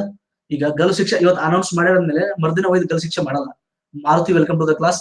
ಅವರಿಗೆ ಒಂದು 20-25 ದಿನ ಟೈಮ್ ಕೊಡ್ತಾರೆ. ಯಾಕಂದ್ರೆ ಪ್ರೊಸೀಜರ್ ಎಲ್ಲ ಇರುತ್ತೆ. ಅವ್ರ ಕೊನೆ ಆಸೆ ಏನು, ಅವ್ರ ಹೆಲ್ತ್ ಚೆಕ್ ಮಾಡಬೇಕು, ಮೆಡಿಕಲ್ ಚೆಕ್ ಮಾಡಬೇಕು, ಎಲ್ಲ ಒಂದು ಪ್ರೊಸೀಜರ್ ಇರುತ್ತೆ. ಒಂದು 20-25 ಡೇಸ್ ಟೈಮ್ ತೊಗೊಳುತ್ತೆ. ಆ 20-25 ಡೇಸ್ ಅಲ್ಲಿ please remember this, 3.5 kg wait ಜಾಸ್ತಿ ಆಗಿರುತ್ತೆ ಭಗತ್ ಸಿಂಗ್. ಇದು ಆಶ್ಚರ್ಯ, ಎಷ್ಟು ಆಶ್ಚರ್ಯ ಆಗುತ್ತೆ ನಿಮಗೂ. ನಾ ಇವತ್ತು ಹೇಳ್ತೀನಿ, ನಿಮ್ಗೆ 20 ದಿನ ಟೈಮ್ ಇದೆ. 20 ದಿನ ಆದ್ಮೇಲೆ ನೀವು ಡೆತ್ ಆಗ್ತೀರಾ. ಓಕೆ, 20 ದಿನ ಆದ್ಮೇಲೆ ನೀವು ಇರಲ್ಲ, ನೀವು ಸತ್ತೋಗ್ತೀರಾ ಅಂತ ನಾನು ಹೇಳಿದ್ಮೇಲೆ ನೀವು ಹೆಂಗಾಗುತ್ತೆ ಗೊತ್ತಾ? ನಿಮ್ಗೆ ಊಟ ಬಿಡ್ತೀರಾ, ನೀರ್ ಬಿಡ್ತೀರಾ, ಎಲ್ಲ ಬಿಡ್ತೀರಾ. ನಿಮ್ಮ ವೇಟ್ 10 ಕಿಲೋ ವೇಟ್ ಇಳಿತು. ದಿನ 1 kg ವೇಟ್ ಇಳಿತೀರಾ. ನೀವು ಗೋಳಾಡ್ತೀರಾ, ಅಳ್ತೀರಾ. ಅವ್ರ ಮುಂದೆ ಹೋಗೋರು ಬರೋರೆಲ್ಲ ಕರ್ದ್ಬಿಟ್ಟು ಅಳ್ಳೋದು, ಕರಿಯೋದು ಎಲ್ಲ ಮಾಡ್ತೀರಾ. ಈ ಚಳಿ ಎಲ್ಲ ನಾಟಕ, ಎಲ್ಲ ಡ್ರಾಮಾಗಳು ಮುಗಿದೋಗ್ತವೆ. ನನಗೆ ಅದಿಷ್ಟ ಇದಿಷ್ಟ ಅಂತ ಏನೆಲ್ಲ ಹೇಳ್ಕೊಂಡು ಕೂಡ್ತೀರಾ. ಅದರಿಂದ ತಪ್ಸ್ಕೊಳಕ್ ನೋಡ್ತೀರಾ, ಆ ಸಾವಿಂದ ತಪ್ಸ್ಕೊಳಕ್ ನೋಡ್ತೀವಿ, ಏನೆಲ್ಲ ಮಾಡ್ತೀವಿ. ನೀವು ನಾವು ಎಲ್ಲ ಅಷ್ಟೇ. ಆ 20-25 ದಿನದಲ್ಲಿ ಮಿನಿಮಮ್ ಅಂದ್ರೆ ನಮ್ದು 5-6 kg ವೇಟ್ ಇಳಿಯುತ್ತೆ. ಊಟ ಬಿಡ್ತೀವಿ, ನಿದ್ದೆ ಬಿಡ್ತೀವಿ. ಟೆನ್ಷನ್ಗೆ ನಿದ್ದೆ ಹತ್ತಲ್ಲ, ಊಟ ಮಾಡಲ್ಲ. ಬಟ್ ಸೀದಾ ಪರ್ಸನಾಲಿಟಿ ಇಲ್ಲಿ ನೋಡಿ, ಭಗತ್ ಸಿಂಗ್ 25 ದಿನದಲ್ಲಿ 3.5 kg ವೇಟ್ ಜಾಸ್ತಿ ಆಗಿದ್ರೆ ಅದ್ ಎಂತ ಪರ್ಸನಾಲಿಟಿ ಅಂತೀನಿ. ನಾನಂದ್ರೂ ಬಹಳ ಇಷ್ಟ ಆಯ್ತು ನನಗೆ. Is a great person, ಅದ್ರಾಗೇನ್ doubt ಏನು. ನಾವು ಎಷ್ಟು ರೆಸ್ಪೆಕ್ಟ್ ಕೊಟ್ರು ಕಡಿಮೆನೆ ಭಗತ್ ಸಿಂಗ್. ಹೌದು, ನನಗೂ ಅದೇ ಅರ್ಥ ಇಲ್ಲ ನಾಗರಾಜ್ ಅವ್ರೆ. ನಾನು ಅದ್ನ ಹೇಳ್ತಿರ್ತೀನಿ, ನನಗೆ ಅದೇ ಅರ್ಥ ಆಗಿಲ್ಲ. ಹೆಂಗ್ ಸಾಧ್ಯ ಇದು? ನಮ್ಗ್ಯಾಕಾಗಲ್ಲ, ನಮಗೆ ಸಾಧ್ಯ ಇಲ್ಲ. ಅವ್ನಿಗೆ ಭಗತ್ ಸಿಂಗ್ ಹೆಂಗ್ ಸಾಧ್ಯ ಆಯ್ತು ಅಂತ. ಅದು ದೇಶಭಕ್ತಿನೇ ಆತರ ಮಾಡಿಸಿದೆ ಅಂತ ಅನ್ಸುತ್ತೆ. ದೇಶಭಕ್ತಿ, ಪ್ಯಾಟ್ರಿಯೋಟಿಸಮ್ ಇದೆಯಲ್ಲ, ಮನಸ್ಥೈರ್ಯ, ಸೀದತಿ. ಹೈಯೆಸ್ಟ್ ನಿದ್ದೆ ಮಾಡಿದಂತೆ, ಹೈಯೆಸ್ಟ್ ಊಟ ಮಾಡಿದಂತೆ 20 ದಿನದಲ್ಲಿ ಆರಾಮ್ ನಿದ್ದೆ ಮಾಡಿದಂತೆ. ನಮ್ಗೆ ಈಗ ಸಪೋಸ್ ನೀವು ಇಲ್ಲಿ ಯಾರಾದ್ರೂ ನನಗೆ ಏನಾದ್ರು ಅಂದ್ರೆ, ಅಥವಾ ನಾನು ನಿಮ್ಗೆ ಯಾರಿಗಾದ್ರೂ ಬೈದ್ರೆ ಇವತ್ತು ರಾತ್ರಿ ಪೂರ್ತಿ ನಿದ್ದೆ ಮಾಡಲ್ಲ ನೀವು. ಹೌದಾ? ನಾವೆಲ್ಲ ಸೇಮ್. ಈಗ ನೀವು ಯಾರಾದ್ರೂ ನನಗೆ ಏನಾದ್ರು ಒಂದು ಮಾತು ಅಂದ್ರೆ ಬೈದ್ರೆ, ಅಥವಾ ನಾನು ಏನಾದ್ರೂ ನಿಮಗೆ ಒಂದು ಮಾತು ಬೈದ್ರೆ, ನೀವು ಆ ಚಿಂತೆ ಮಾಡ್ತಾನೆ ಮಕ್ಕೊಂತ ನಿದ್ದೆ ಹತ್ತಲ್ಲ. ಇನ್ನು ಸಾವು ಇದೆ, ಕಣ್ ಮುಂದೆ ಸಾವು ಇದೆ ಅಂದ್ಮೇಲೆ ಹೆಂಗ್ ನಿದ್ದೆ ಬರ್ತೇವೆ ನಾವು? ಬರೀ ಯಾರಾದ್ರೂ ಒಂದು ಮಾತಂದ್ರೇನೆ ನಾವು ನಮ್ಮ ತಲೆಯಲ್ಲಿ ಕೊರಿತಾ ಇರುತ್ತೆ. ಹೌದಾ? ಬೆಂಕಿ ಅದು, ರೈಟ್, ಎಕ್ಸಾಕ್ಟ್ಲಿ. ಸೊ ನನಗೆ ಅದೇ ಅರ್ಥ ಆಗಿಲ್ಲ ಭಗತ್ ಸಿಂಗ್. ಯಾಕೆ ಸಣ್ಣ ಏಜ್, ಮತ್ತೆ ದೊಡ್ಡ ವ್ಯಕ್ತಿನಲ್ಲ, ಜಸ್ಟ್ 21-22 ಏಜ್, ಸಣ್ಣ ಹುಡುಗ, 22 ವರ್ಷದ ಹುಡುಗ. ಹೆಂಗ್ ಅಂದ್ರೆ ಫುಲ್ ಪುಟಿತಾ ಇತ್ತು. ಸೊ ಇವತ್ತು ನಮ್ಗೆಲ್ಲ ಬೇಕು, ನಮ್ಮ ದೇಶ ಇವತ್ತು ಉದ್ಧಾರ ಆಗ್ಬೇಕಾದ್ರೆ ಅಂತ ಭಗತ್ ಸಿಂಗ್ ಅಂತ ಬೇಕು. ನಾವು ಹಂಗಾಗ್ಬೇಕು. ಆ ಪ್ಯಾಟ್ರಿಯೋಟಿಸಮ್ ಬೇಕು, ಆ ದೇಶಭಕ್ತಿ ಬೇಕು. ಸಾವು ಅಂದ್ರೆ ಭಯ ಇಲ್ಲ ಅಂದ್ರೆ ಎಂತ ಆಶ್ಚರ್ಯ ಗೊತ್ತಾಯ್ತು. ಅದಕ್ಕೆ ಭಗತ್ ಸಿಂಗ್ ಇವತ್ತು ಇತಿಹಾಸದಲ್ಲಿ ಇರೋದು. ಅದಕ್ಕೆ ಭಗತ್ ಸಿಂಗ್ ಬಗ್ಗೆ ನಾವು ಅಧ್ಯಯನ ಮಾಡ್ತಾ ಇರೋದು. ನಾವು ಅಧ್ಯಯನ ಮಾಡ್ತಾ ಇದೀವಿ. ಏನಕ್ಕೆ ಹೇಳಿ? ಆ ಒಂದು ವ್ಯಕ್ತಿತ್ವಕ್ಕೆ ನಾವು ರೆಸ್ಪೆಕ್ಟ್ ಕೊಡ್ತಾ ಇರೋದು. ಅದೇ ಅರ್ಥ ಆಗಿಲ್ಲ. 3.5 kg ವೇಟ್ ಹೆಂಗ್ ಜಾಸ್ತಿ ಆಯ್ತು ಅಂತ ಹೇಳಿ. ಆರಾಮ್ ನಿದ್ದೆ ಮಾಡ್ಕೊಂಡು, ಹೈಯೆಸ್ಟ್ ಊಟ ಮಾಡ್ಕೊಂಡು, ತಿನ್ಕೊಂಡು, ಇನ್ನೇನು 1 hour ಇದೆ, ಲಾಸ್ಟ್ 1 hour ಇದೆ. 1 hour ಇನ್ನೇನು ಹೋಗ್ಬೇಕು, ನೇಣ್ ಹಾಕ್ಬೇಕು. ಅವಾಗ ಒಂದು ಬುಕ್ ಓದ್ತಾ ಇರ್ತಾರೆ Bhagat Singh. I think Das capital ಓದ್ತಾ ಇರ್ತಾರೆ, ಕಾಲ್ ಮಾರ್ಕ್ಸ್ ಶಿಷ್ಯ ಅಲ್ಲ, ಅವರು ಕಾಲ್ ಮಾರ್ಕ್ಸ್ ಬಗ್ಗೆ ಬಹಳ ತಿಳ್ಕೊಂಡಿರ್ತಾರೆ. ಆ ಬುಕ್ ಓದ್ಬೇಕಾದ್ರೆ ಜೇಲರ್ ಕೇಳ್ತಾನೆ, ಅಲ್ಲ ಗುರುವೆ ಇನ್ನು 1 hour ಅಲ್ಲಿ ನೇಣು ಹಾಕ್ತಾರೆ, ಏನ್ ಓದ್ತೀಯ ಬಿಡು ಅಂದ್ರೆ ಅವ್ರು ಹೇಳ್ತಾರೆ, ಇಲ್ಲ ನಂದು ಒಂದು ಆಸೆ, ಇನ್ನೊಂದು 5-6 ಪೇಜ್ ಇದೆ, ಅದಷ್ಟು ಮುಗಿಸ್ಬೇಕನ್ನೋದು ಆಸೆ. ಭಗತ್ ಸಿಂಗ್ ಹೇಳಿದ್ದು. ನಮ್ಗೆ ಎಕ್ಸಾಮ್ 3 ದಿನ ಇರುತ್ತೆ, ನಾವೇನಂತೀವಿ ಇನ್ನು 3 ದಿನ ಟೈಮ್ ಇದಲ್ಲ, ಇವತ್ತಿನ ದಿನ ಮಜಾ ಮಾಡೋದು, ಇನ್ನು 2 ದಿನದಲ್ಲಿ ಓದೋಣ ಅಂತ ಹೋಗ್ತೀನಿ. ನೆಕ್ಸ್ಟ್ 2 ದಿನ ಇರುತ್ತೆ, ಅವಾಗ ನಂತರ ನಾಳೆ ಒಂದಿನ ಇದೆಯಲ್ಲ, ಇವತ್ತೊಂದಿನ ಎಂಟರ್ಟೈನ್ಮೆಂಟ್ ಮಾಡೋಣ, ಇವತ್ತೊಂದಿನ ಮಜಾ ಮಾಡೋಣ. ನೆಕ್ಸ್ಟ್ ಎಕ್ಸಾಮಿನ 12 ಗಂಟೆ ಉಳಿಯುತ್ತೆ, ಅವಾಗ ಏನ್ ಮಾಡ್ತೀವಿ, ಲಾಸ್ಟ್ 6 ಗಂಟೆ ಓದೋಣ, ಇನ್ನು 6 ಗಂಟೆ ಮೊಬೈಲ್ ನಲ್ಲಿ ವಾಟ್ಸ್ಆಪ್, ಫೇಸ್ಬುಕ್, ಮೊಬೈಲ್, ಲ್ಯಾಪ್ಟಾಪ್ ಅಥವಾ ಟಿವಿ ನೋಡ್ಕೋದ್ ಕೊಡೋಣ, ಮ್ಯಾಚ್ ನೋಡ್ಕೋದ್ ಕೊಡೋಣ. ಇಂಡಿಯಾ ಬಾಂಗ್ಲಾದೇಶ್ ಟೆಸ್ಟ್ ಬೇರೆ ಸ್ಟಾರ್ಟ್ ಆಗೈತಿ, ಟೆಸ್ಟ್ ಮ್ಯಾಚ್ ಬೇರೆ ಸ್ಟಾರ್ಟ್ ಆಗ್ಬಿಟ್ಟೈತಿ, ಅಲ್ಲಿ ಸೌತ್ ಆಫ್ರಿಕಾ ಪ್ರೀಮಿಯರ್ ಲೀಗ್ ಬೇರೆ ಸ್ಟಾರ್ಟ್ ಆಗ್ಬಿಟ್ಟೈತಿ. ಬಹಳ ಜನ ಡ್ರೀಮ್ ಲೆವೆನ್ ಆಡೋರು ಇದಾರೆ, ಬಹಳ ಜನ ಬೆಟ್ಟಿಂಗ್ ಆಡೋರು ಇದಾರೆ, ಆನ್ಲೈನ್ ಬೆಟ್ಟಿಂಗ್. ಹೌದಾ? ಶೂರ್, ಸತ್ಯನಾ? ಹೌದಾ? ಸೊ ಹಿಂಗೆಲ್ಲ ಆಗುತ್ತೆ. ಹೀಗಾಗಿ ಏನಾಗುತ್ತೆ, ಸೀದಾ ಪರ್ಸನಾಲಿಟಿ. ಇನ್ನು 1 hour ಅಲ್ಲಿ ಸಾಯಕ್ ಹೋಗ್ತಾ ಇದಾರೆ ಅಂದ್ಮೇಲೆ ಇನ್ನು ಬುಕ್ ಓದ್ತಾರೆ ಅಂದ್ರೆ ಅದು ಎಂತ ಪರ್ಸನಾಲಿಟಿ ಅಂತ. 1931 ಜನವರಿ ಇಲ್ಲ, ಮಾರ್ಚ್ 23 ಎಸ್ 1931 ಎಸ್, ಅವಾಗ ಅವ್ರಿಗೆ ನೇಣು ಹಾಕಿದ್ದು. ಸೊ ಭಗತ್ ಸಿಂಗ್ ಬಂದಾಗ ಮಾರ್ಚ್ 23, 1931 ಅವರಿಗೆ ಗಲ್ಲು ಶಿಕ್ಷೆ ಹಾಕಿದ್ದು. Rajguru Bhagat Singh, one more person, Jatin Das ಅಲ್ಲ, ಒನ್ ಮೋರ್ ಯಾರು? Pink ball first time use. Yes okay Sachin. Day night ಅವಾಗ ಈಗಿಲ್ವಾ? Day night next test day. Sukhdev, yes very good, thank you.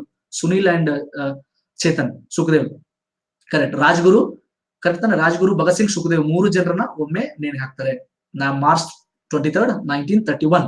So Punjab Naujawan ಸಭಾ ನೋಡಿ 1926 ಅಲ್ಲಿ ಸ್ಥಾಪನೆ ಆಗುತ್ತೆ. ಯಾರ ಸ್ಥಾಪಕರು? ಭಗತ್ ಸಿಂಗ್. ಇದನ್ನ ಸ್ಥಾಪನೆ ಮಾಡಿದವರು ಭಗತ್ ಸಿಂಗ್. ಸಿದ್ಧಾಂತ ಯುವರಾಜ್. ಇನ್ನೊಂದು ಪಾಯಿಂಟ್ ಹೇಳ್ಬಿಟ್ಟೆ, ಈ 3.5 kg ವೇಟ್ ಜಾಸ್ತಿ ಆಗಿದ್ದು ಭಗತ್ ಸಿಂಗ್. ಇದು ಬಿಟ್ರೆ ನೆಕ್ಸ್ಟ್ 0.7 kg ವೇಟ್ ಜಾಸ್ತಿ ಆಗಿದ್ದು Saddam Hussain. He was also great leader.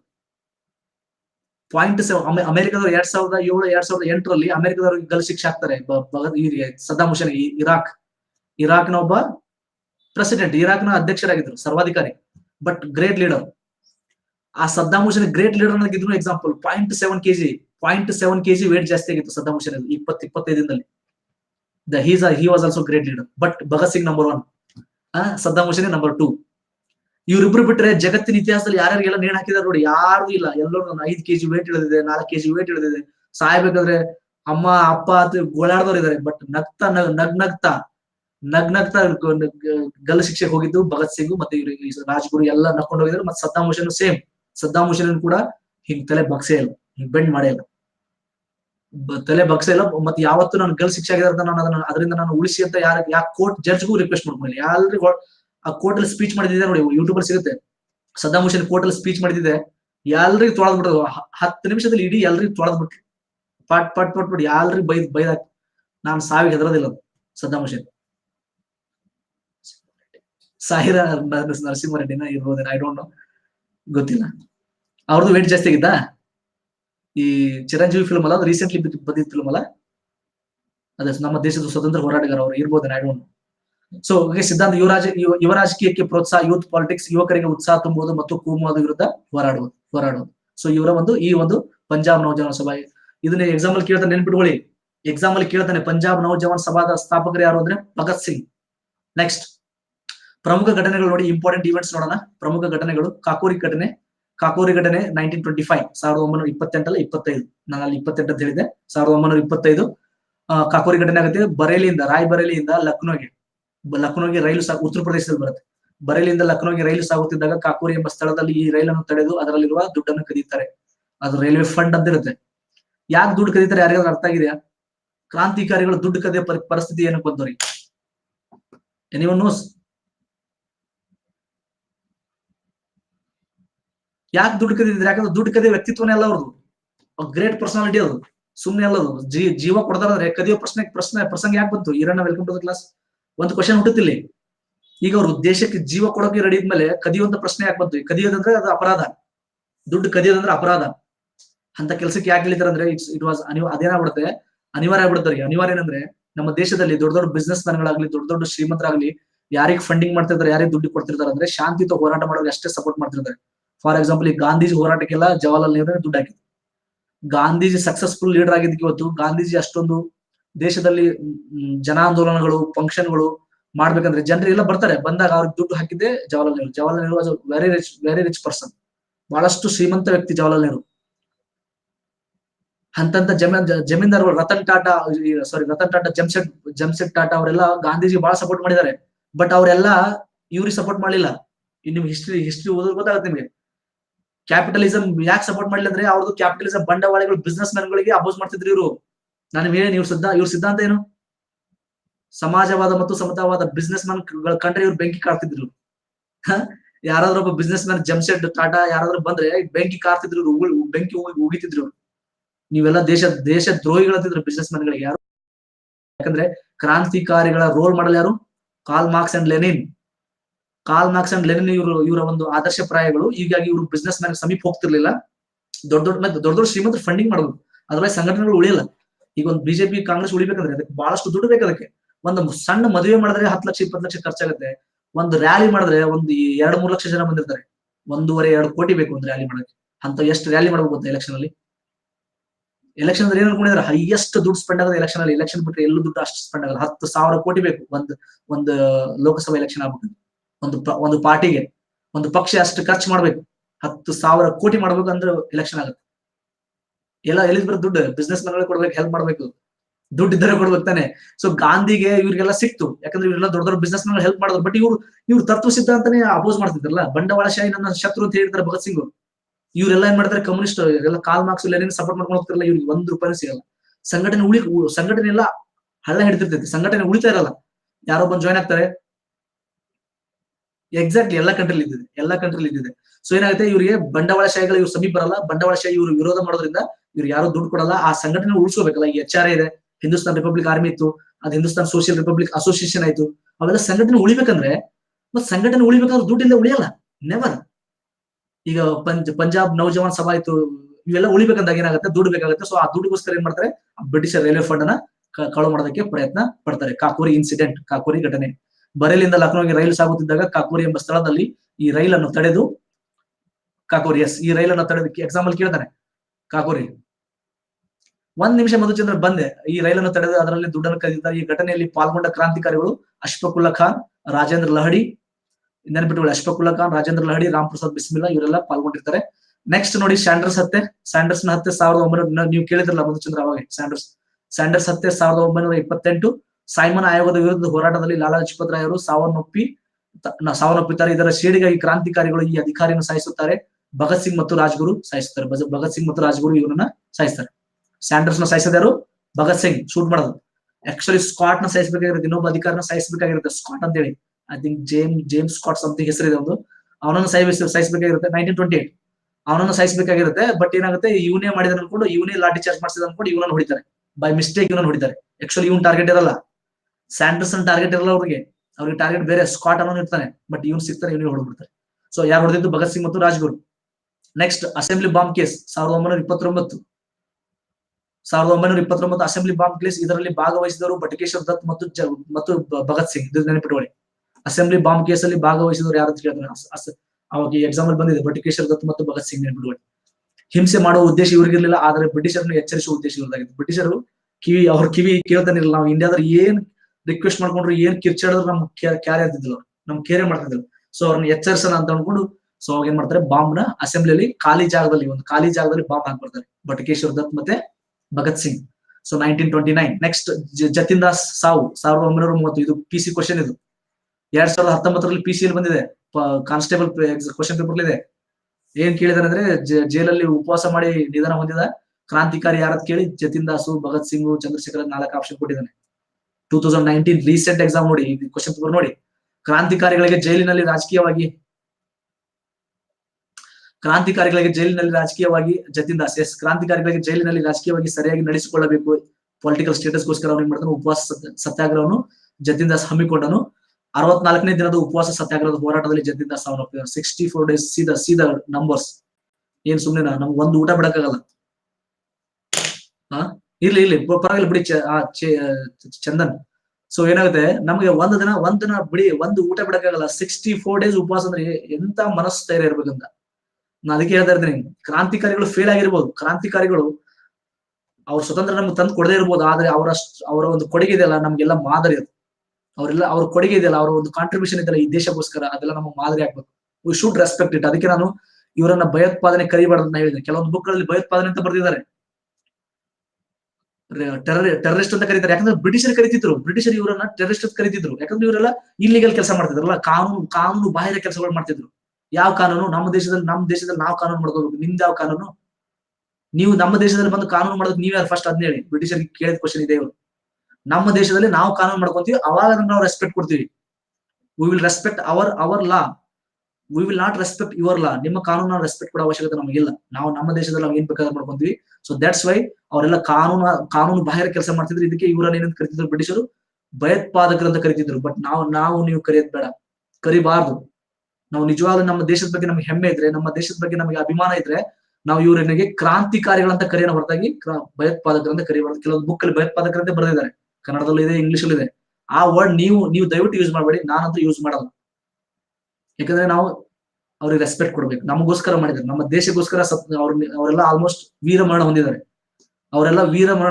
ಅದಕ್ಕೆ ನಾವು ರೆಸ್ಪೆಕ್ಟ್ ಕೊಡಬೇಕು. 64ನೇ ದಿನದ ಉಪವಾಸ ಸತ್ಯಾಗ್ರಹ ಹೋರಾಟದಲ್ಲಿ ಜತಿನ್ ದಾಸ್ ಸಾವನ್ನಪ್ಪುತ್ತಾರೆ. ಓಕೆ, ಇದು PC ಕ್ವಶನ್ ಬಂದಿದೆ, ನೆನ್ಪಿಟ್ಕೊಳ್ಳಿ. ಹೌದಾ? ನೆಕ್ಸ್ಟ್ ನೋಡಿ, ಮೌಲ್ಯಮಾಪನ ನೋಡೋಣ. ಲಾಸ್ಟ್ ಸ್ಲೈಡ್ ಇದು. ಸೊ ಇವ್ರ ಬಗ್ಗೆ ಇವಾಲ್ಯೂಯೇಷನ್ ಮಾಡೋಣ. ಸ್ವಾತಂತ್ರ್ಯ ಹೋರಾಟದಲ್ಲಿ 2ನೇ ಹಂತದ ಕ್ರಾಂತಿಕಾರಿಗಳ ಕೊಡುಗೆ ಬಹಳಷ್ಟಿದೆ. ಯಾಕಂದ್ರೆ ಸಮಾಜವಾದ ಮತ್ತು ಸಮತಾವಾದಕ್ಕೆ ಉತ್ತೇಜನ ನೀಡಿದ್ರು. Promotion to the philosophy of socialism and communism. ಸಮಾಜವಾದ ಮತ್ತು ಸಮತ. ಈವನ್ ಸುಭಾಷ್ ಚಂದ್ರ ಬೋಸ್ ಅವರು ಇದೇ ತತ್ವ ಸಿದ್ಧಾಂತ ಆಗಿತ್ತು. ಸುಭಾಷ್ ಚಂದ್ರ ಬೋಸ್ ಅವ್ರಿಗೂ ಕೂಡ ಇದೇ ತತ್ವ ಸಿದ್ಧಾಂತ, ಸಮಾಜವಾದ ಮತ್ತು ಸಮತಾವಾದ. ಹೌದಾ? ಈಗ ಮೋದಿ ಗೌರ್ಮೆಂಟ್ಗೂ ಆಗಿನ ವ್ಯತ್ಯಾಸ ಬಹಳ ವ್ಯತ್ಯಾಸ ಇದೆ. Kempaiah, welcome to the class. You got the point. Congress some extent they will support the socialism. ಯಾಕಂದ್ರೆ 1975 ನಾವು ರಷ್ಯಾ ಮಾಡಲೇ 1975 ಅಪ್ ಟು 2009 ಅಂತ ಹೇಳ್ಬೋದು. ಮನಮೋಹನ್ ಸಿಂಗ್ ಗೌರ್ಮೆಂಟ್ ವರೆಗೂ ಸಮಾಜವಾದ ಮತ್ತು ಸಮತಾವಾದ ಕಾಂಗ್ರೆಸ್ ಅಲ್ಲಿ ಬಹಳ ಇದೆ. ನಾನು ಯಾವ ಪಕ್ಷಕ್ಕೂ ಸೇರಿದವನಲ್ಲ. ಫಸ್ಟ್ ಅರ್ಥ ಮಾಡ್ಕೊಳ್ಳಿ. ನಾನು ಯಾವ ಏನೋ ಒಂದು ಹೇಳ್ಬೇಕಂದಾಗ ನಾನು ಆ ಪಕ್ಷದ ಈ ಪಕ್ಷದಿಂದ ಡಿಸೈಡ್ ಮಾಡ್ಬೇಡಿ. I am neutral person. ನೀವು ನ್ಯೂಟ್ರಲ್ ಇರಿ. ನಾಳೆ ಯಾವುದೇ ಸರ್ಕಾರ ಬಂದ್ರು ಅವ್ರ ಕೆಳಗೆ ಕೆಲಸ ಮಾಡಬೇಕು. ನೀವು ಅಧಿಕಾರಿಗಳಾಗಿ ಅಥವಾ ಸರ್ಕಾರಿ ನೌಕರಿಯಾಗಿ ಸಂಬಂಧ ಇಲ್ಲ. ನಮಗೂ ನಿಮಗೆ ಯಾವುದೇ ಪಕ್ಷ ಸಂಬಂಧ ಇಲ್ಲ. ನೀವು ಓಟ್ ಹಾಕ್ಬೇಕಾ? ಯಾರೋ ಒಬ್ರಿಗೆ ಓಟ್ ಹಾಕಿ, ಯಾರಿಗೆ ಹಾಕಿದ ನಂತರ ಹೇಳ್ಬೇಡಿ. ಯಾಕಂದ್ರೆ ಅದು ಸೀಕ್ರೆಟ್ ಇಡ್ಬೇಕು. ಓಟ್ ಹಾಕಿದನ ಸೀಕ್ರೆಟ್ ಇಡ್ಬೇಕು. ಗೊತ್ತಾ ನಿಮಗೆ?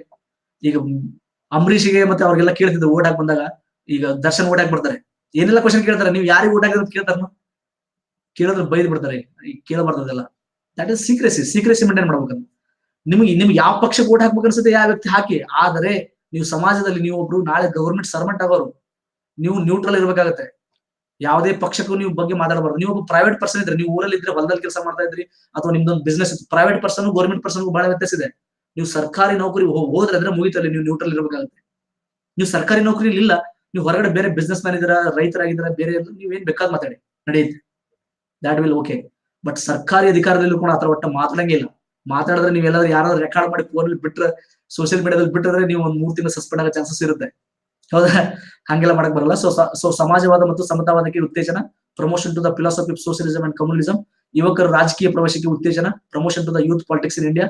ಕೋಮುವಾದ ವಿರುದ್ಧ ಧರ್ಮ ಯುದ್ಧ. Crusade against ಕಮ್ಯುನಲಿಸಂ. ಕಮ್ಯುನಲಿಸಂ ಬೇರೆ, ಕಮ್ಯುನಿಸಂ ಬೇರೆ. ಕಮ್ಯುನಿಸಂ ಅಂದ್ರೆ ಸಮತಾವಾದ, ಕಮ್ಯುನಲಿಸಂ ಅಂದ್ರೆ ಕೋಮುವಾದ. ಇವರು ಕೋಮುವಾದವನ್ನ ವಿರೋಧ ಮಾಡ್ತಿದ್ದಾರೆ, ನೆನಪಿಟ್ಕೊಳ್ಳಿ. ಇದು ಎಕ್ಸಾಮ್ ಅಲ್ಲಿ ಬಂದಿದೆ. ಬಹಳಷ್ಟು ಜನ ಕನ್ಫ್ಯೂಸ್ ಮಾಡ್ಕೊಂಡ್ಬಿಟ್ಟಿದ್ದಾರೆ. ಕಮ್ಯುನಿಸಂ, ಕೋಮುವಾದ ಮತ್ತು ಸಮತಾವಾದಕ್ಕೆ ಏನ್ ಅನ್ಕೊಂಡ್ಬಿಟ್ರೆ ಒಂದೇ ಅನ್ಕೊಂಡ್ಬಿಟ್ಟಾರೆ. ಹಂಗಲ್ಲ. ಇವರು ಕೋಮುವಾದವನ್ನ ವಿರೋಧ ಮಾಡ್ತಿದ್ರು, ಸಮಾಜವಾದವನ್ನ ಸ್ವೀಕಾರ ಮಾಡ್ತಿದ್ರು. ನೀನು MG, welcome to the class. You got the point. So ಕೋಮುವಾದವನ್ನ ಇವರು ಯಾವತ್ತೂ ಒಪ್ಕೊಂಡಿಲ್ಲ. ಹಿಂದೂ ಮುಸ್ಲಿಂ ನಾವೆಲ್ಲ ಒಂದೇ, ಭಾರತೀಯರು. ಸೊ ಇದೆಲ್ಲ ನಿಮ್ಗೆ ಒಂದು ಲಾಸ್ಟ್ ಸ್ಟೋರಿ ಹೇಳಕ್ ಇಷ್ಟಪಡ್ತೀನಿ. ಈ ಪಾಯಿಂಟ್ ನೆನ್ಪಿಟ್ಕೊಳ್ಳಿ. ಇನ್ನೊಂದು 2 ಮಿನಿಟ್ಸ್ ಇರಿ. ಯಾಕಂದ್ರೆ ನಮ್ಮ ದೇಶ ಹೆಂಗ್ ಸಾಮರಸ್ಯ ನಿಮ್ಗೆ ಎಕ್ಸಾಂಪಲ್ ಕೊಡ್ತೇನೆ. ಈಗ ಮುಗೀತು, ಇನ್ನೊಂದು 2 ಮಿನಿಟ್ಸ್ ಅಲ್ಲಿ ಮುಗಿದೆ. ಈಗ ಮಹಾತ್ಮ ಗಾಂಧೀಜಿನ ಸಾಯಿಸಿದ್ದಾರು ನಾಥರಾಮ್ ಗೋಡ್ಸೆ. ಹೌದಾ? ಹಿಂದೂ ಬಹುಸಂಖ್ಯಾತ. ನಮ್ಮ ದೇಶದಲ್ಲಿ ಹಿಂದೂಗಳನ್ನು ಬಹುಸಂಖ್ಯಾತರು, ರೈಟ್? ಮಹಾತ್ಮ ಗಾಂಧೀಜಿನ ಸಾಯಿಸಿದ್ರು ನಾಥರಾಮ್ ಗೋಡ್ಸೆ. ಆ ಟೈಮಲ್ಲಿ ಏನು ಗಲಾಟೆಗಳಾಗ್ಲಿಲ್ಲ, ಏನು ಪ್ರಾಬ್ಲಮ್ ಆಗಿಲ್ಲ. That's okay. Next Rajiv Gandhi ಸಾಯಿಸಿದ್ದಾರು Tamilians ಕೂಡ ಹಿಂದೂಗಳು, ಬಹುಸಂಖ್ಯಾತರು. ನಾವು ಹಿಂದೂಗಳು ಬಹುಸಂಖ್ಯಾತರು. ನಮ್ಮ ದೇಶದಲ್ಲಿ ಅಲ್ಪಸಂಖ್ಯಾತರು ಯಾರು? ಮುಸ್ಲಿಮರು ಮತ್ತು ಸಿಖ್ರು, ಜೈನರು, ಕ್ರಿಶ್ಚಿಯನ್. ನಿಮಗೆಲ್ಲ ಗೊತ್ತಿದೆ ಅಲ್ಪಸಂಖ್ಯಾತರು, ಧಾರ್ಮಿಕ ಅಲ್ಪಸಂಖ್ಯಾತರು ಅಂತ ಕರಿತೀವಿ. ಮಹಾತ್ಮ ಗಾಂಧೀಜಿನ ಸಾಯಿಸಿದ್ರು ನಾಥರಾಮ್ ಗೋಡ್ಸೆ. ಆ ಟೈಮಲ್ಲಿ ದೇಶದಲ್ಲಿ ಯಾವುದೇ ದಂಗೆ ಆಗ್ಲಿಲ್ಲ. That's fair. ರಾಜೀವ್ ಗಾಂಧಿನ ಸಾಯಿಸಿದ ಯಾರು? ಹಿಂದೂಗಳೇ, ನಾವೇ ಬಹುಸಂಖ್ಯಾತರು. ಅವಾಗಲೂ ಏನು ಗಲಾಟೆಗಳಾಗಲಿಲ್ಲ. ಇಂದಿರಾ ಗಾಂಧಿ ಸಾಯಿಸಿದ್ದಾರು ಸಿಖ್ರು. ಇಂದಿರಾ ಗಾಂಧಿ ಸಿಖ್ರು ಸಾಯಿಸಿದಾಗ ಏನಾಯ್ತು? ಸಿಖ್ಖರ ಮಾರಣ ಹೋಮ ಆಗ್ಬಿಡ್ತು. 2,500-3 ಸಾವಿರ ಜನ ಸಿಖ್ಖರನ್ನ ಸಾಯಿಸ್ಬಿಟ್ರು ಡೆಲ್ಲಿಯಲ್ಲಿ. ಇದರಿಂದ ನಿಮ್ಗೆ ಏನ ಇದರಿಂದ ಅನಾಲಿಸಿಸ್ ಮಾಡ್ತಾರೆ, ವಿಶ್ಲೇಷಣೆ ಹೆಂಗ್ ಮಾಡ್ತಾರೆ ಈ ಘಟನೆಗಳಿಂದ? ಅಂದರೆ ನಾನು ಹೇಳ್ತೀನಿ ನೋಡಿ, ಟೈಮ್ ಇಲ್ಲ. ಈ ದೇಶದಲ್ಲಿ ಯಾವುದೇ ದೇಶ ತಗೊಳ್ಳಿ, ಬಹುಸಂಖ್ಯಾತರು ಏನ್ ಮಾಡಿದ್ರು ನಡೆಯುತ್ತೆ, ಅಲ್ಪಸಂಖ್ಯಾತರು ಮಾತ್ರ ಏನು ಮಾಡ್ಬಾರ್ದು, ರೈಟ್? ಅಲ್ಪಸಂಖ್ಯಾತರು ಏನಾದ್ರು ಮಾಡಿದ್ರೆ ಅವ್ರಿಗೆ ಪನಿಷ್ಮೆಂಟ್ ಇದ್ದಿದೆ ಅಂತ ಅರ್ಥ. ಏನಿದ್ರ ಅರ್ಥ? ನಾನು ನಿಮ್ಗೆ ಮುಂದೆ ಚಿತ್ರಣ ನೀಡ್ತಾ ಇದ್ದೀನಿ. ಹಿಸ್ಟ್ರಿ ಪೂರ್ತಿ ನಾನು ಹಿಂಗ್ ಒಂದ್ ಕಡೆಯಿಂದ ಬುಡದಿಂದ ತಳತ ನೋಡ್ಕೊಂಡ್ ಬಂದಿದ್ದೀನಿ ಹಿಸ್ಟ್ರಿನ. ನಾನು ಅದು ನಿಮ್ ಮುಂದೆ ನೀಡ್ತಾ ಇದ್ದೀನಿ. ನಾನು ಐ ಆಮ್ ಟೆಲಿಂಗ್ ಯು, ಇದು ಸತ್ಯ ತಾನೆ. ನಾಥರಾಮ್ ಗೋಡ್ಸೆ ಗಾಂಧಿ ಸಾಯಿಸಿದ್ ನಿಜ, ರಾಜೀವ್ ಗಾಂಧಿನ ತಮಿಳಿಯನ್ ಸಾಯಿಸಿದ್ ನಿಜ. ಅವಾಗ ಏನಾದ್ರು ಗಲಾಟೆ ಆಯ್ತಾ ಒಬ್ಬರ ಸತ್ರ? ಇಂದಿರಾ ಗಾಂಧಿನ ಸಿಖ್ರು ಸಾಯಿಸಿದ್ರೆ ನಾವು ಸಿಖ್ರನ್ನ ಅಟ್ಟಾಡ್ಸ್ಕೊಂಡು ಹೊಡೆದಿದ್ವಿ. ಫಾರ್ ಎಕ್ಸಾಂಪಲ್, ಈಗಲೂ ನಮ್ಮ ದೇಶದಲ್ಲಿ ಯಾರಾದ್ರೂ ಪ್ರಮುಖ ನಾಯಕರನ್ನ ಮುಸ್ಲಿಮರು ಯಾರಾದ್ರೂ ಸಾಯಿಸಲಿ, ನಮ್ಮ ದೇಶದಲ್ಲಿ ಮುಸ್ಲಿಮರನ್ನ ಬಿಡೋದಿಲ್ಲ. ಯಾಕಂದ್ರೆ ಆತರ ಇದೆ. ಸೊ ಅವ್ರೇನ್ ಮಾಡಿದಾರೆ ಪಾಪ, ಅಲ್ಪಸಂಖ್ಯಾತ ಅಂದ್ರೆ ಹೆಂಗ್ ಬೇಕಾದ್ರೆ ನೋಡ್ಕೊಳ್ಳೋದು. ಇನ್ನೊಂದು ಇನ್ಸಿಡೆಂಟ್ ಹೇಳ್ಬಿಡ್ತೀನಿ ನಿಮಗೆ. ರಾಮ ಮಂದಿರ ಕೇಸಲ್ಲಿ ಹಿಂದೂಗಳ ಪರವಾಗಿ ಬಂದಿದೆ, ಅದಕ್ಕೆ ದೇಶ ಪೀಸ್ಫುಲ್ ಆಗಿದೆ. ಅರ್ಥ ಮಾಡ್ಕೊಳ್ಳಿದ್ನ. ಒಂದ್ ವೇಳೆ ರಾಮ ಮಂದಿರ ವಿಷಯದಲ್ಲಿ ಏನಾದ್ರು ಮುಸ್ಲಿಂ ಪರವಾಗಿ ಬಂದಿದ್ರೆ ಇಷ್ಟೊತ್ತಿಗೆ ಎಷ್ಟು ಗಲಾಟೆ ಆಗ್ತಿತ್ತು ಅದನ್ನ ನಾವು ಇಮೇಜಿನ್ ಮಾಡ್ಕೊಳಕ್ಕೆ ಆಗ್ತಿರ್ಲಿಲ್ಲ. ಅದಕ್ಕೆ ಅವತ್ತು ಸರ್ಕಾರ ರಜೆ ಘೋಷಿಸಿದ್ದು. ಗಲಾಟೆಗಳು ಆಗೇ ಆಗ್ತವೆ, ಗಲಾಟೆಗಳು ಆಗಬಾರ್ದು ಅಂತ ಸರ್ಕಾರ ಅವತ್ತೆಲ್ಲ ಶಾಲಾ ಕಾಲೇಜುಗಳ ರಜೆ ಘೋಷಿಸುವ. ಯಾಕಂದ್ರೆ ಒಂದ್ ವೇಳೆ ತೀರ್ಪು ಅವ್ರ ಪರವಾಗಿ ಬಂದಿರ್ತಾರೆ ಅಂದ್ರೆ ನಮ್ ಪರವಾಗಿ ಬಂದ್ರೆ ಅವ್ರು ಸುಮ್ಮನೆ ಇರ್ಬೇಕು, ಅವ್ರ ಪರವಾಗಿ ಬಂದ್ರೆ ನಾವು ಗಲಾಟೆ ಮಾಡ್ತೀವಿ. ಇದು ನಮ್ಮ ದೇಶದ ಅಷ್ಟೇ ಅಲ್ಲ, ಎಲ್ಲಾ ಜಗತ್ತಿನ ಎಲ್ಲಾ ರಾಷ್ಟ್ರಗಳಲ್ಲಿ ಈ ಚಿತ್ರಣ ಇದೆ. ಬಹುಸಂಖ್ಯಾತರೇ ನಡೆಯುತ್ತೆ. ಸೊ ಈಗ ಹೇಳಿ ನಾವು ಅಲ್ಪಸಂಖ್ಯಾತರಿಗೆಲ್ಲ ಬೈತಿರ್ತೀವಿ, ಅವ್ರದ್ದು ಬಾಳ ಆಗಿದೆ, ಹಂಗ್ ಮಾಡ್ತಾರೆ ಹಿಂಗ್ ಮಾಡ್ತಾರೆ. ನೋ, ಹಿಸ್ಟ್ರಿ ನೀವು ಕರೆಕ್ಟ್ ತಿಳ್ಕೊಳ್ಳಿ. ಯಾವುದೇ ಜಗಳ ಶುರು ಆಗೋದ್ರಲ್ಲಿ ನಿಮ್ ಊರಲ್ಲಿ ನಿಮ್ ಹಳ್ಳಿಯಲ್ಲಿ ಜಗಳ ಶುರು ಆಗಿದೆ, ಕೋಮು ಗಲಭೆ ಶುರು ಆಗಿದೆ ಅಂದ್ರೆ ಅದು ಬಹುಸಂಖ್ಯಾತರಿಂದನೇ ಇರುತ್ತೆ. ಇದು ದಟ್ ಇಸ್ ಫಾರ್ ಶೋರ್, 100% ಕೊಡ್ತೀನಿ. ಮೊದಲು ನಾವು ಸರಿ ಇರ್ಬೇಕು, ಇದನ್ನ ಅರ್ಥ ಮಾಡ್ಕೊಳ್ಳಿ. ನಾ ಸತ್ಯ ಹೇಳ್ತಾ ಇದ್ದೀನಿ, ನೀವು ಯಾರು ಎಷ್ಟು ಬೇಜಾರಾಗುತ್ತೆ I don't know, but I am telling you the truth. ಸತ್ಯ ಹೇಳ್ತಾ ಇದ್ದೀನಿ. ಅಲ್ಪಸಂಖ್ಯಾತರ ಅಂದ ತಕ್ಷಣ ಅವ್ರು ಏನು ತಪ್ಪು ಮಾಡಿ ಒಂದ್ ಸ್ವಲ್ಪ ತಪ್ಪು ಒಬ್ಬ ತಪ್ಪು ಮಾಡಿದ್ರೆ ನಾವು ಎಲ್ಲರನ್ನ ಬ್ಲೇಮ್ ಮಾಡ್ತೀವಿ, ಎಲ್ಲರಿಗೂ ನಾವು ಮಾಡ್ತೀವಿ. ತಪ್ಪದು. ನಾವು ಒಂದು ನಾವು ಮಾಡರ್ನ್ ಆಧುನಿಕ ಭಾರತದ ಒಂದು ನಾಗರಿಕತೆಯಲ್ಲಿ ಇದೀವಿ, ಹಂಗೆಲ್ಲ ಮಾಡಬಾರ್ದು. We should respect it. ಅಲ್ಪಸಂಖ್ಯಾತರಿಗೆ ನಮ್ಮ ದೇಶದಲ್ಲಿ ಭಯ ಆಗ್ಲಾರ್ದಂಗೆ ಅವ್ರನ್ನ ಇರೋದಕ್ಕೆ ನಾವು ಕೊಡ್ಬೇಕು, ಅದು ನಮ್ಮ ಡ್ಯೂಟಿ. ಯಾವುದೇ ಗಲಾಟೆಗಳು ನಮ್ಮ ಅಂತಿರ್ತರ ಹಳ್ಳಿಗಳಲ್ಲಿ ಅವ್ರದ್ದು ಬಾಳ ಆಗೈತಿ, ಇವ್ರದ್ದು ಬಾಳ ಆಗೈತಿ, ಏನಾಗಿಲ್ಲ. ಮೊದಲು ನಮ್ದು ಬಾಳ ಆಗೈತಿ, ಬಹುಸಂಖ್ಯಾತರದ್ದು ಬಾಳ ಆಗೈತಿ. You should understand it. ನಾನು ಇತಿಹಾಸದ ಘಟನೆಗಳಲ್ಲಿ ಇಟ್ಬಿಟ್ಟಿದ್ದೀನಿ ನಿಮ್ ಕಣ್ಣ ಮುಂದೆ. ನಾನು ಅವತ್ತು ಹೇಳಿದ್ದೀನಿ, ರಾಮ ಮಂದಿರ ರಿಸಲ್ಟ್ ಬರ್ಬೇಕಾದ್ರೆ ಅವತ್ತು ಹೇಳಿದ್ದೀನಿ. ಲಕ್ಕಿಲಿ ಅದು ಬಂದ್ಬಿಡ್ಲಿ. ಯಾಕಂದ್ರೆ ಒಂದು ರಾಮ ಮಂದಿರ ಯಾವುದೋ ಒಂದು ರಾಮ ಮಂದಿರ ಜಾಗ ನಮಗೆ ಪವಿತ್ರ, ನಮ್ಗೆ ಅದ್ರ ಬಗ್ಗೆ ರೆಸ್ಪೆಕ್ಟ್ ಬಾಳ ಇದೆ. ಆದ್ರೆ ಅದರಿಂದ ಒಂದು 10,000 ಜನ ಸಾಯ್ತಾರೆ, ನಾನು ಅದನ್ನ ಇಷ್ಟಪಡೋದು. ಅದರಿಂದ 1000 ಜನ ಸತ್ತೋಗ್ತಾರೆ, ಅದರಿಂದ ದೇಶದ ಸಾಮರಸ್ಯ ಹಾಳಾಗುತ್ತಂದ್ರೆ ಬೇಡ. ನಮ್ಮ ಧಾರ್ಮಿಕ ನಂಬಿಕೆಗಳು ನಮ್ಗೆ ಗೊತ್ತಿದೆ, ನಮ್ಗೆ ಗೊತ್ತಿದೆ. ನಮ್ಗೆ ಯಾರು ಟೀಚ್ ಮಾಡೋ ಅವಶ್ಯಕತೆ ಇಲ್ಲ. You got this. Okay, so this is the point. ನಾನು ನಿಮ್ ಆ ಪಾಯಿಂಟ್ ಹೇಳಕ್ ಹೇಳ್ಬೇಕು ಅನ್ಸ್ತಾನೆ ಲಾಸ್ಟ್ಗೆ. So this is all about today's class. So ಇತಿಹಾಸವನ್ನ ಮತ್ತೆ ಈ ಎಲ್ಲಾ ತಿರುಳಲ್ಲಿ ಮತ್ತೆ ಸ್ಟಡಿ ಮಾಡೋಣ. ಸೊ ಮತ್ತೆ ಸಾಧ್ಯ ಆದ್ರೆ ಇನ್ನೊಂದಿಷ್ಟು ಕ್ಲಾಸ್ ನ ಹಾಕ್ತೀನಿ. ಓಕೆ, ಸೊ ನೀವು ಯಾರಾದ್ರೂ admission ತಗೋಬೇಕಂದ್ರೆ take that admission. So ಇದು 1 ತಿಂಗಳದಿದೆಯಲ್ಲ, ಸೊ ಇದು 1 ತಿಂಗಳದಿದೆ 249. ನಾಳೆ ಲಾಸ್ಟ್ 15 ಲಾಸ್ಟ್ ಡೇಟ್ ಇದೆ sir. All the best. Okay, PC exam ಅವರವರಿಗೆ ಆಲ್ ದಿ ಬೆಸ್ಟ್. 17 ಇದೆಯಲ್ಲ ಎಕ್ಸಾಮ್, 17ನೇ ತಾರೀಕು PC ಎಕ್ಸಾಮ್ ಇದೆ, Sunday PC exam. Okay, all the best. ನಾನು ಹಾರ್ಟ್ಲಿ ನಿಮ್ಗೆ ಏನ್ ಮಾಡ್ತಾ ಇದೀನಿ, ವಿಶ್ ಮಾಡ್ತಾ ಇದೀನಿ. ಸೊ ನಿಮ್ ಎಕ್ಸಾಮ್ ಚೆನ್ನಾಗಾಗ್ಲಿ. ಸೊ ನಾನು ಒಂದಿಷ್ಟು PSI ಗೊತ್ತು, ಒಂದಿಷ್ಟು ಟ್ರಿಕ್ಸ್ ಕೊಟ್ಟಿದ್ದೆ, ಅದನ್ನ PC ಅವ್ರ ಕ್ಲಾಸ್ ನೋಡ್ಕೊಳ್ಳಿ. ನಮ್ಗೆ ಒಂದಿಷ್ಟು ಕೊಡ್ಬೇಕಾಗಿತ್ತು. 17 ಇದೆಲ್ಲ, ನಾಳೆ ಒಂದಿಷ್ಟು ಟ್ರಿಕ್ಸ್ ಕೊಡ್ತೀನಿ. PC ಅವ್ರಿಗೆ ಒಂದಿಷ್ಟು ಟ್ರಿಕ್ಸ್ ಕೊಡ್ತೀನಿ, ಕ್ಲಾಸ್ ಹಾಕಿ ಬನ್ನಿ ನಾಳೆ class. Okay, thank you. All the best for your exam. ಇದನ್ನ ತಗೊಳ್ಳಿ, 15ನೇ ತಾರೀಕು ಲಾಸ್ಟ್ ಡೇಟ್ ಇದೆ. ಸೊ ಯಾರಿಗಾದ್ರೂ ನೀವು ಒಂದು ತಿಂಗಳು ನೋಡ್ಬೇಕಂದ್ರೆ ಅನ್ಅಕಾಡೆಮಿ ಹೆಂಗಿದೆ ಅಂತ ನೋಡ್ಬೇಕಂದ್ರೆ ಜಸ್ಟ್ 250 rupees ಪೇ ಮಾಡಿ. ಯಾವಾಗಂದ್ರೆ ನನ್ನ ರೆಫರಲ್ ಕೋಡ್ ಯೂಸ್ ಮಾಡಿದಾಗ ನಿಮಗೆ ಶ್ರೀಧರ್ ಯೂಸ್ ಮಾಡಿದಾಗ ನಿಮಗೆ 82% ಡಿಸ್ಕೌಂಟ್ ಸಿಕ್ಬಿಡುತ್ತೆ. Use this. ಗೀತಾ ಅವ್ರು welcome to the class. Geetha ಅವ್ರ ಕ್ಲಾಸ್ ಕ್ಲೋಸ್ ಮಾಡ್ತಾ ಇದ್ದೀನಿ. I am closing the class. Sridhar ತಗೊಳ್ಳಿ. ಇದು ನಿಮಗೆ ಬೇರೆ 3 ತಿಂಗಳು 6 ತಿಂಗಳು ಅಥವಾ 1 ವರ್ಷ ಬೇಕಂದ್ರೆ 10% ಡಿಸ್ಕೌಂಟ್ ಸಿಗುತ್ತೆ ಈ ಒಂದು ರೆಫರಲ್ ಕೋಡ್ ಯೂಸ್ ಮಾಡಿದಾಗ. Make use of it. Okay, ನಾನು ಇನ್ನೊಂದು ಮಾಡರ್ನ್ ಹಿಸ್ಟ್ರಿ ಪ್ಲಸ್ ಕೋರ್ಸ್ ಅಲ್ಲಿ ಒಂದು ಕಡೆಯಿಂದ ಸ್ಟಾರ್ಟ್ ಮಾಡ್ತಾ ಇದ್ದೀನಿ. ಇಲ್ಲಿ ಸ್ಪೆಷಲ್ ಕ್ಲಾಸ್ ಅಲ್ಲಿ ನಾನು ಕಂಪ್ಲೀಟ್ ಮಾಡಲ್ಲ, ಒಂದು 7-8 ಕ್ಲಾಸ್ ಅಷ್ಟೇ ಮಾಡೋದು ನಾನು. ಬಟ್ ನಿಮ್ಗೆ ಫುಲ್ ಕೋರ್ಸ್ ಬೇಕು, ಒಂದು ಕಡೆಯಿಂದ ಬೇಕು ಮಾಡರ್ನ್ ಹಿಸ್ಟ್ರಿ ಅಂದ್ರೆ ನೀವು you have to join for the plus course. ಅಲ್ಲಿ ಲೈವ್ ಕ್ಲಾಸಿಗೆ ನೀವು ದುಡ್ಡು ಕೊಟ್ಟು ಪೇ ಮಾಡಿ ಜಾಯಿನ್ ಆಗ್ಬೇಕಾಗುತ್ತೆ, ಅದರ್ವೈಸ್ ನಿಮಗೆ ಫುಲ್ ಕೋರ್ಸ್ ಸಿಗಲ್ಲ. ಓಕೆ, ಸೊ ನಾನು ಇಲ್ಲಿ ಬರೀ ಅವಾಗ ಮಿಡ್ಲ್ ಕ್ಲಾಸ್ ಹೊತ್ತೊಂದು ಹಾಕ್ತಾ ಇರ್ತೀನಿ, ಒಂದ್ ಕಡೆಯಿಂದ ಬರಲ್ಲ.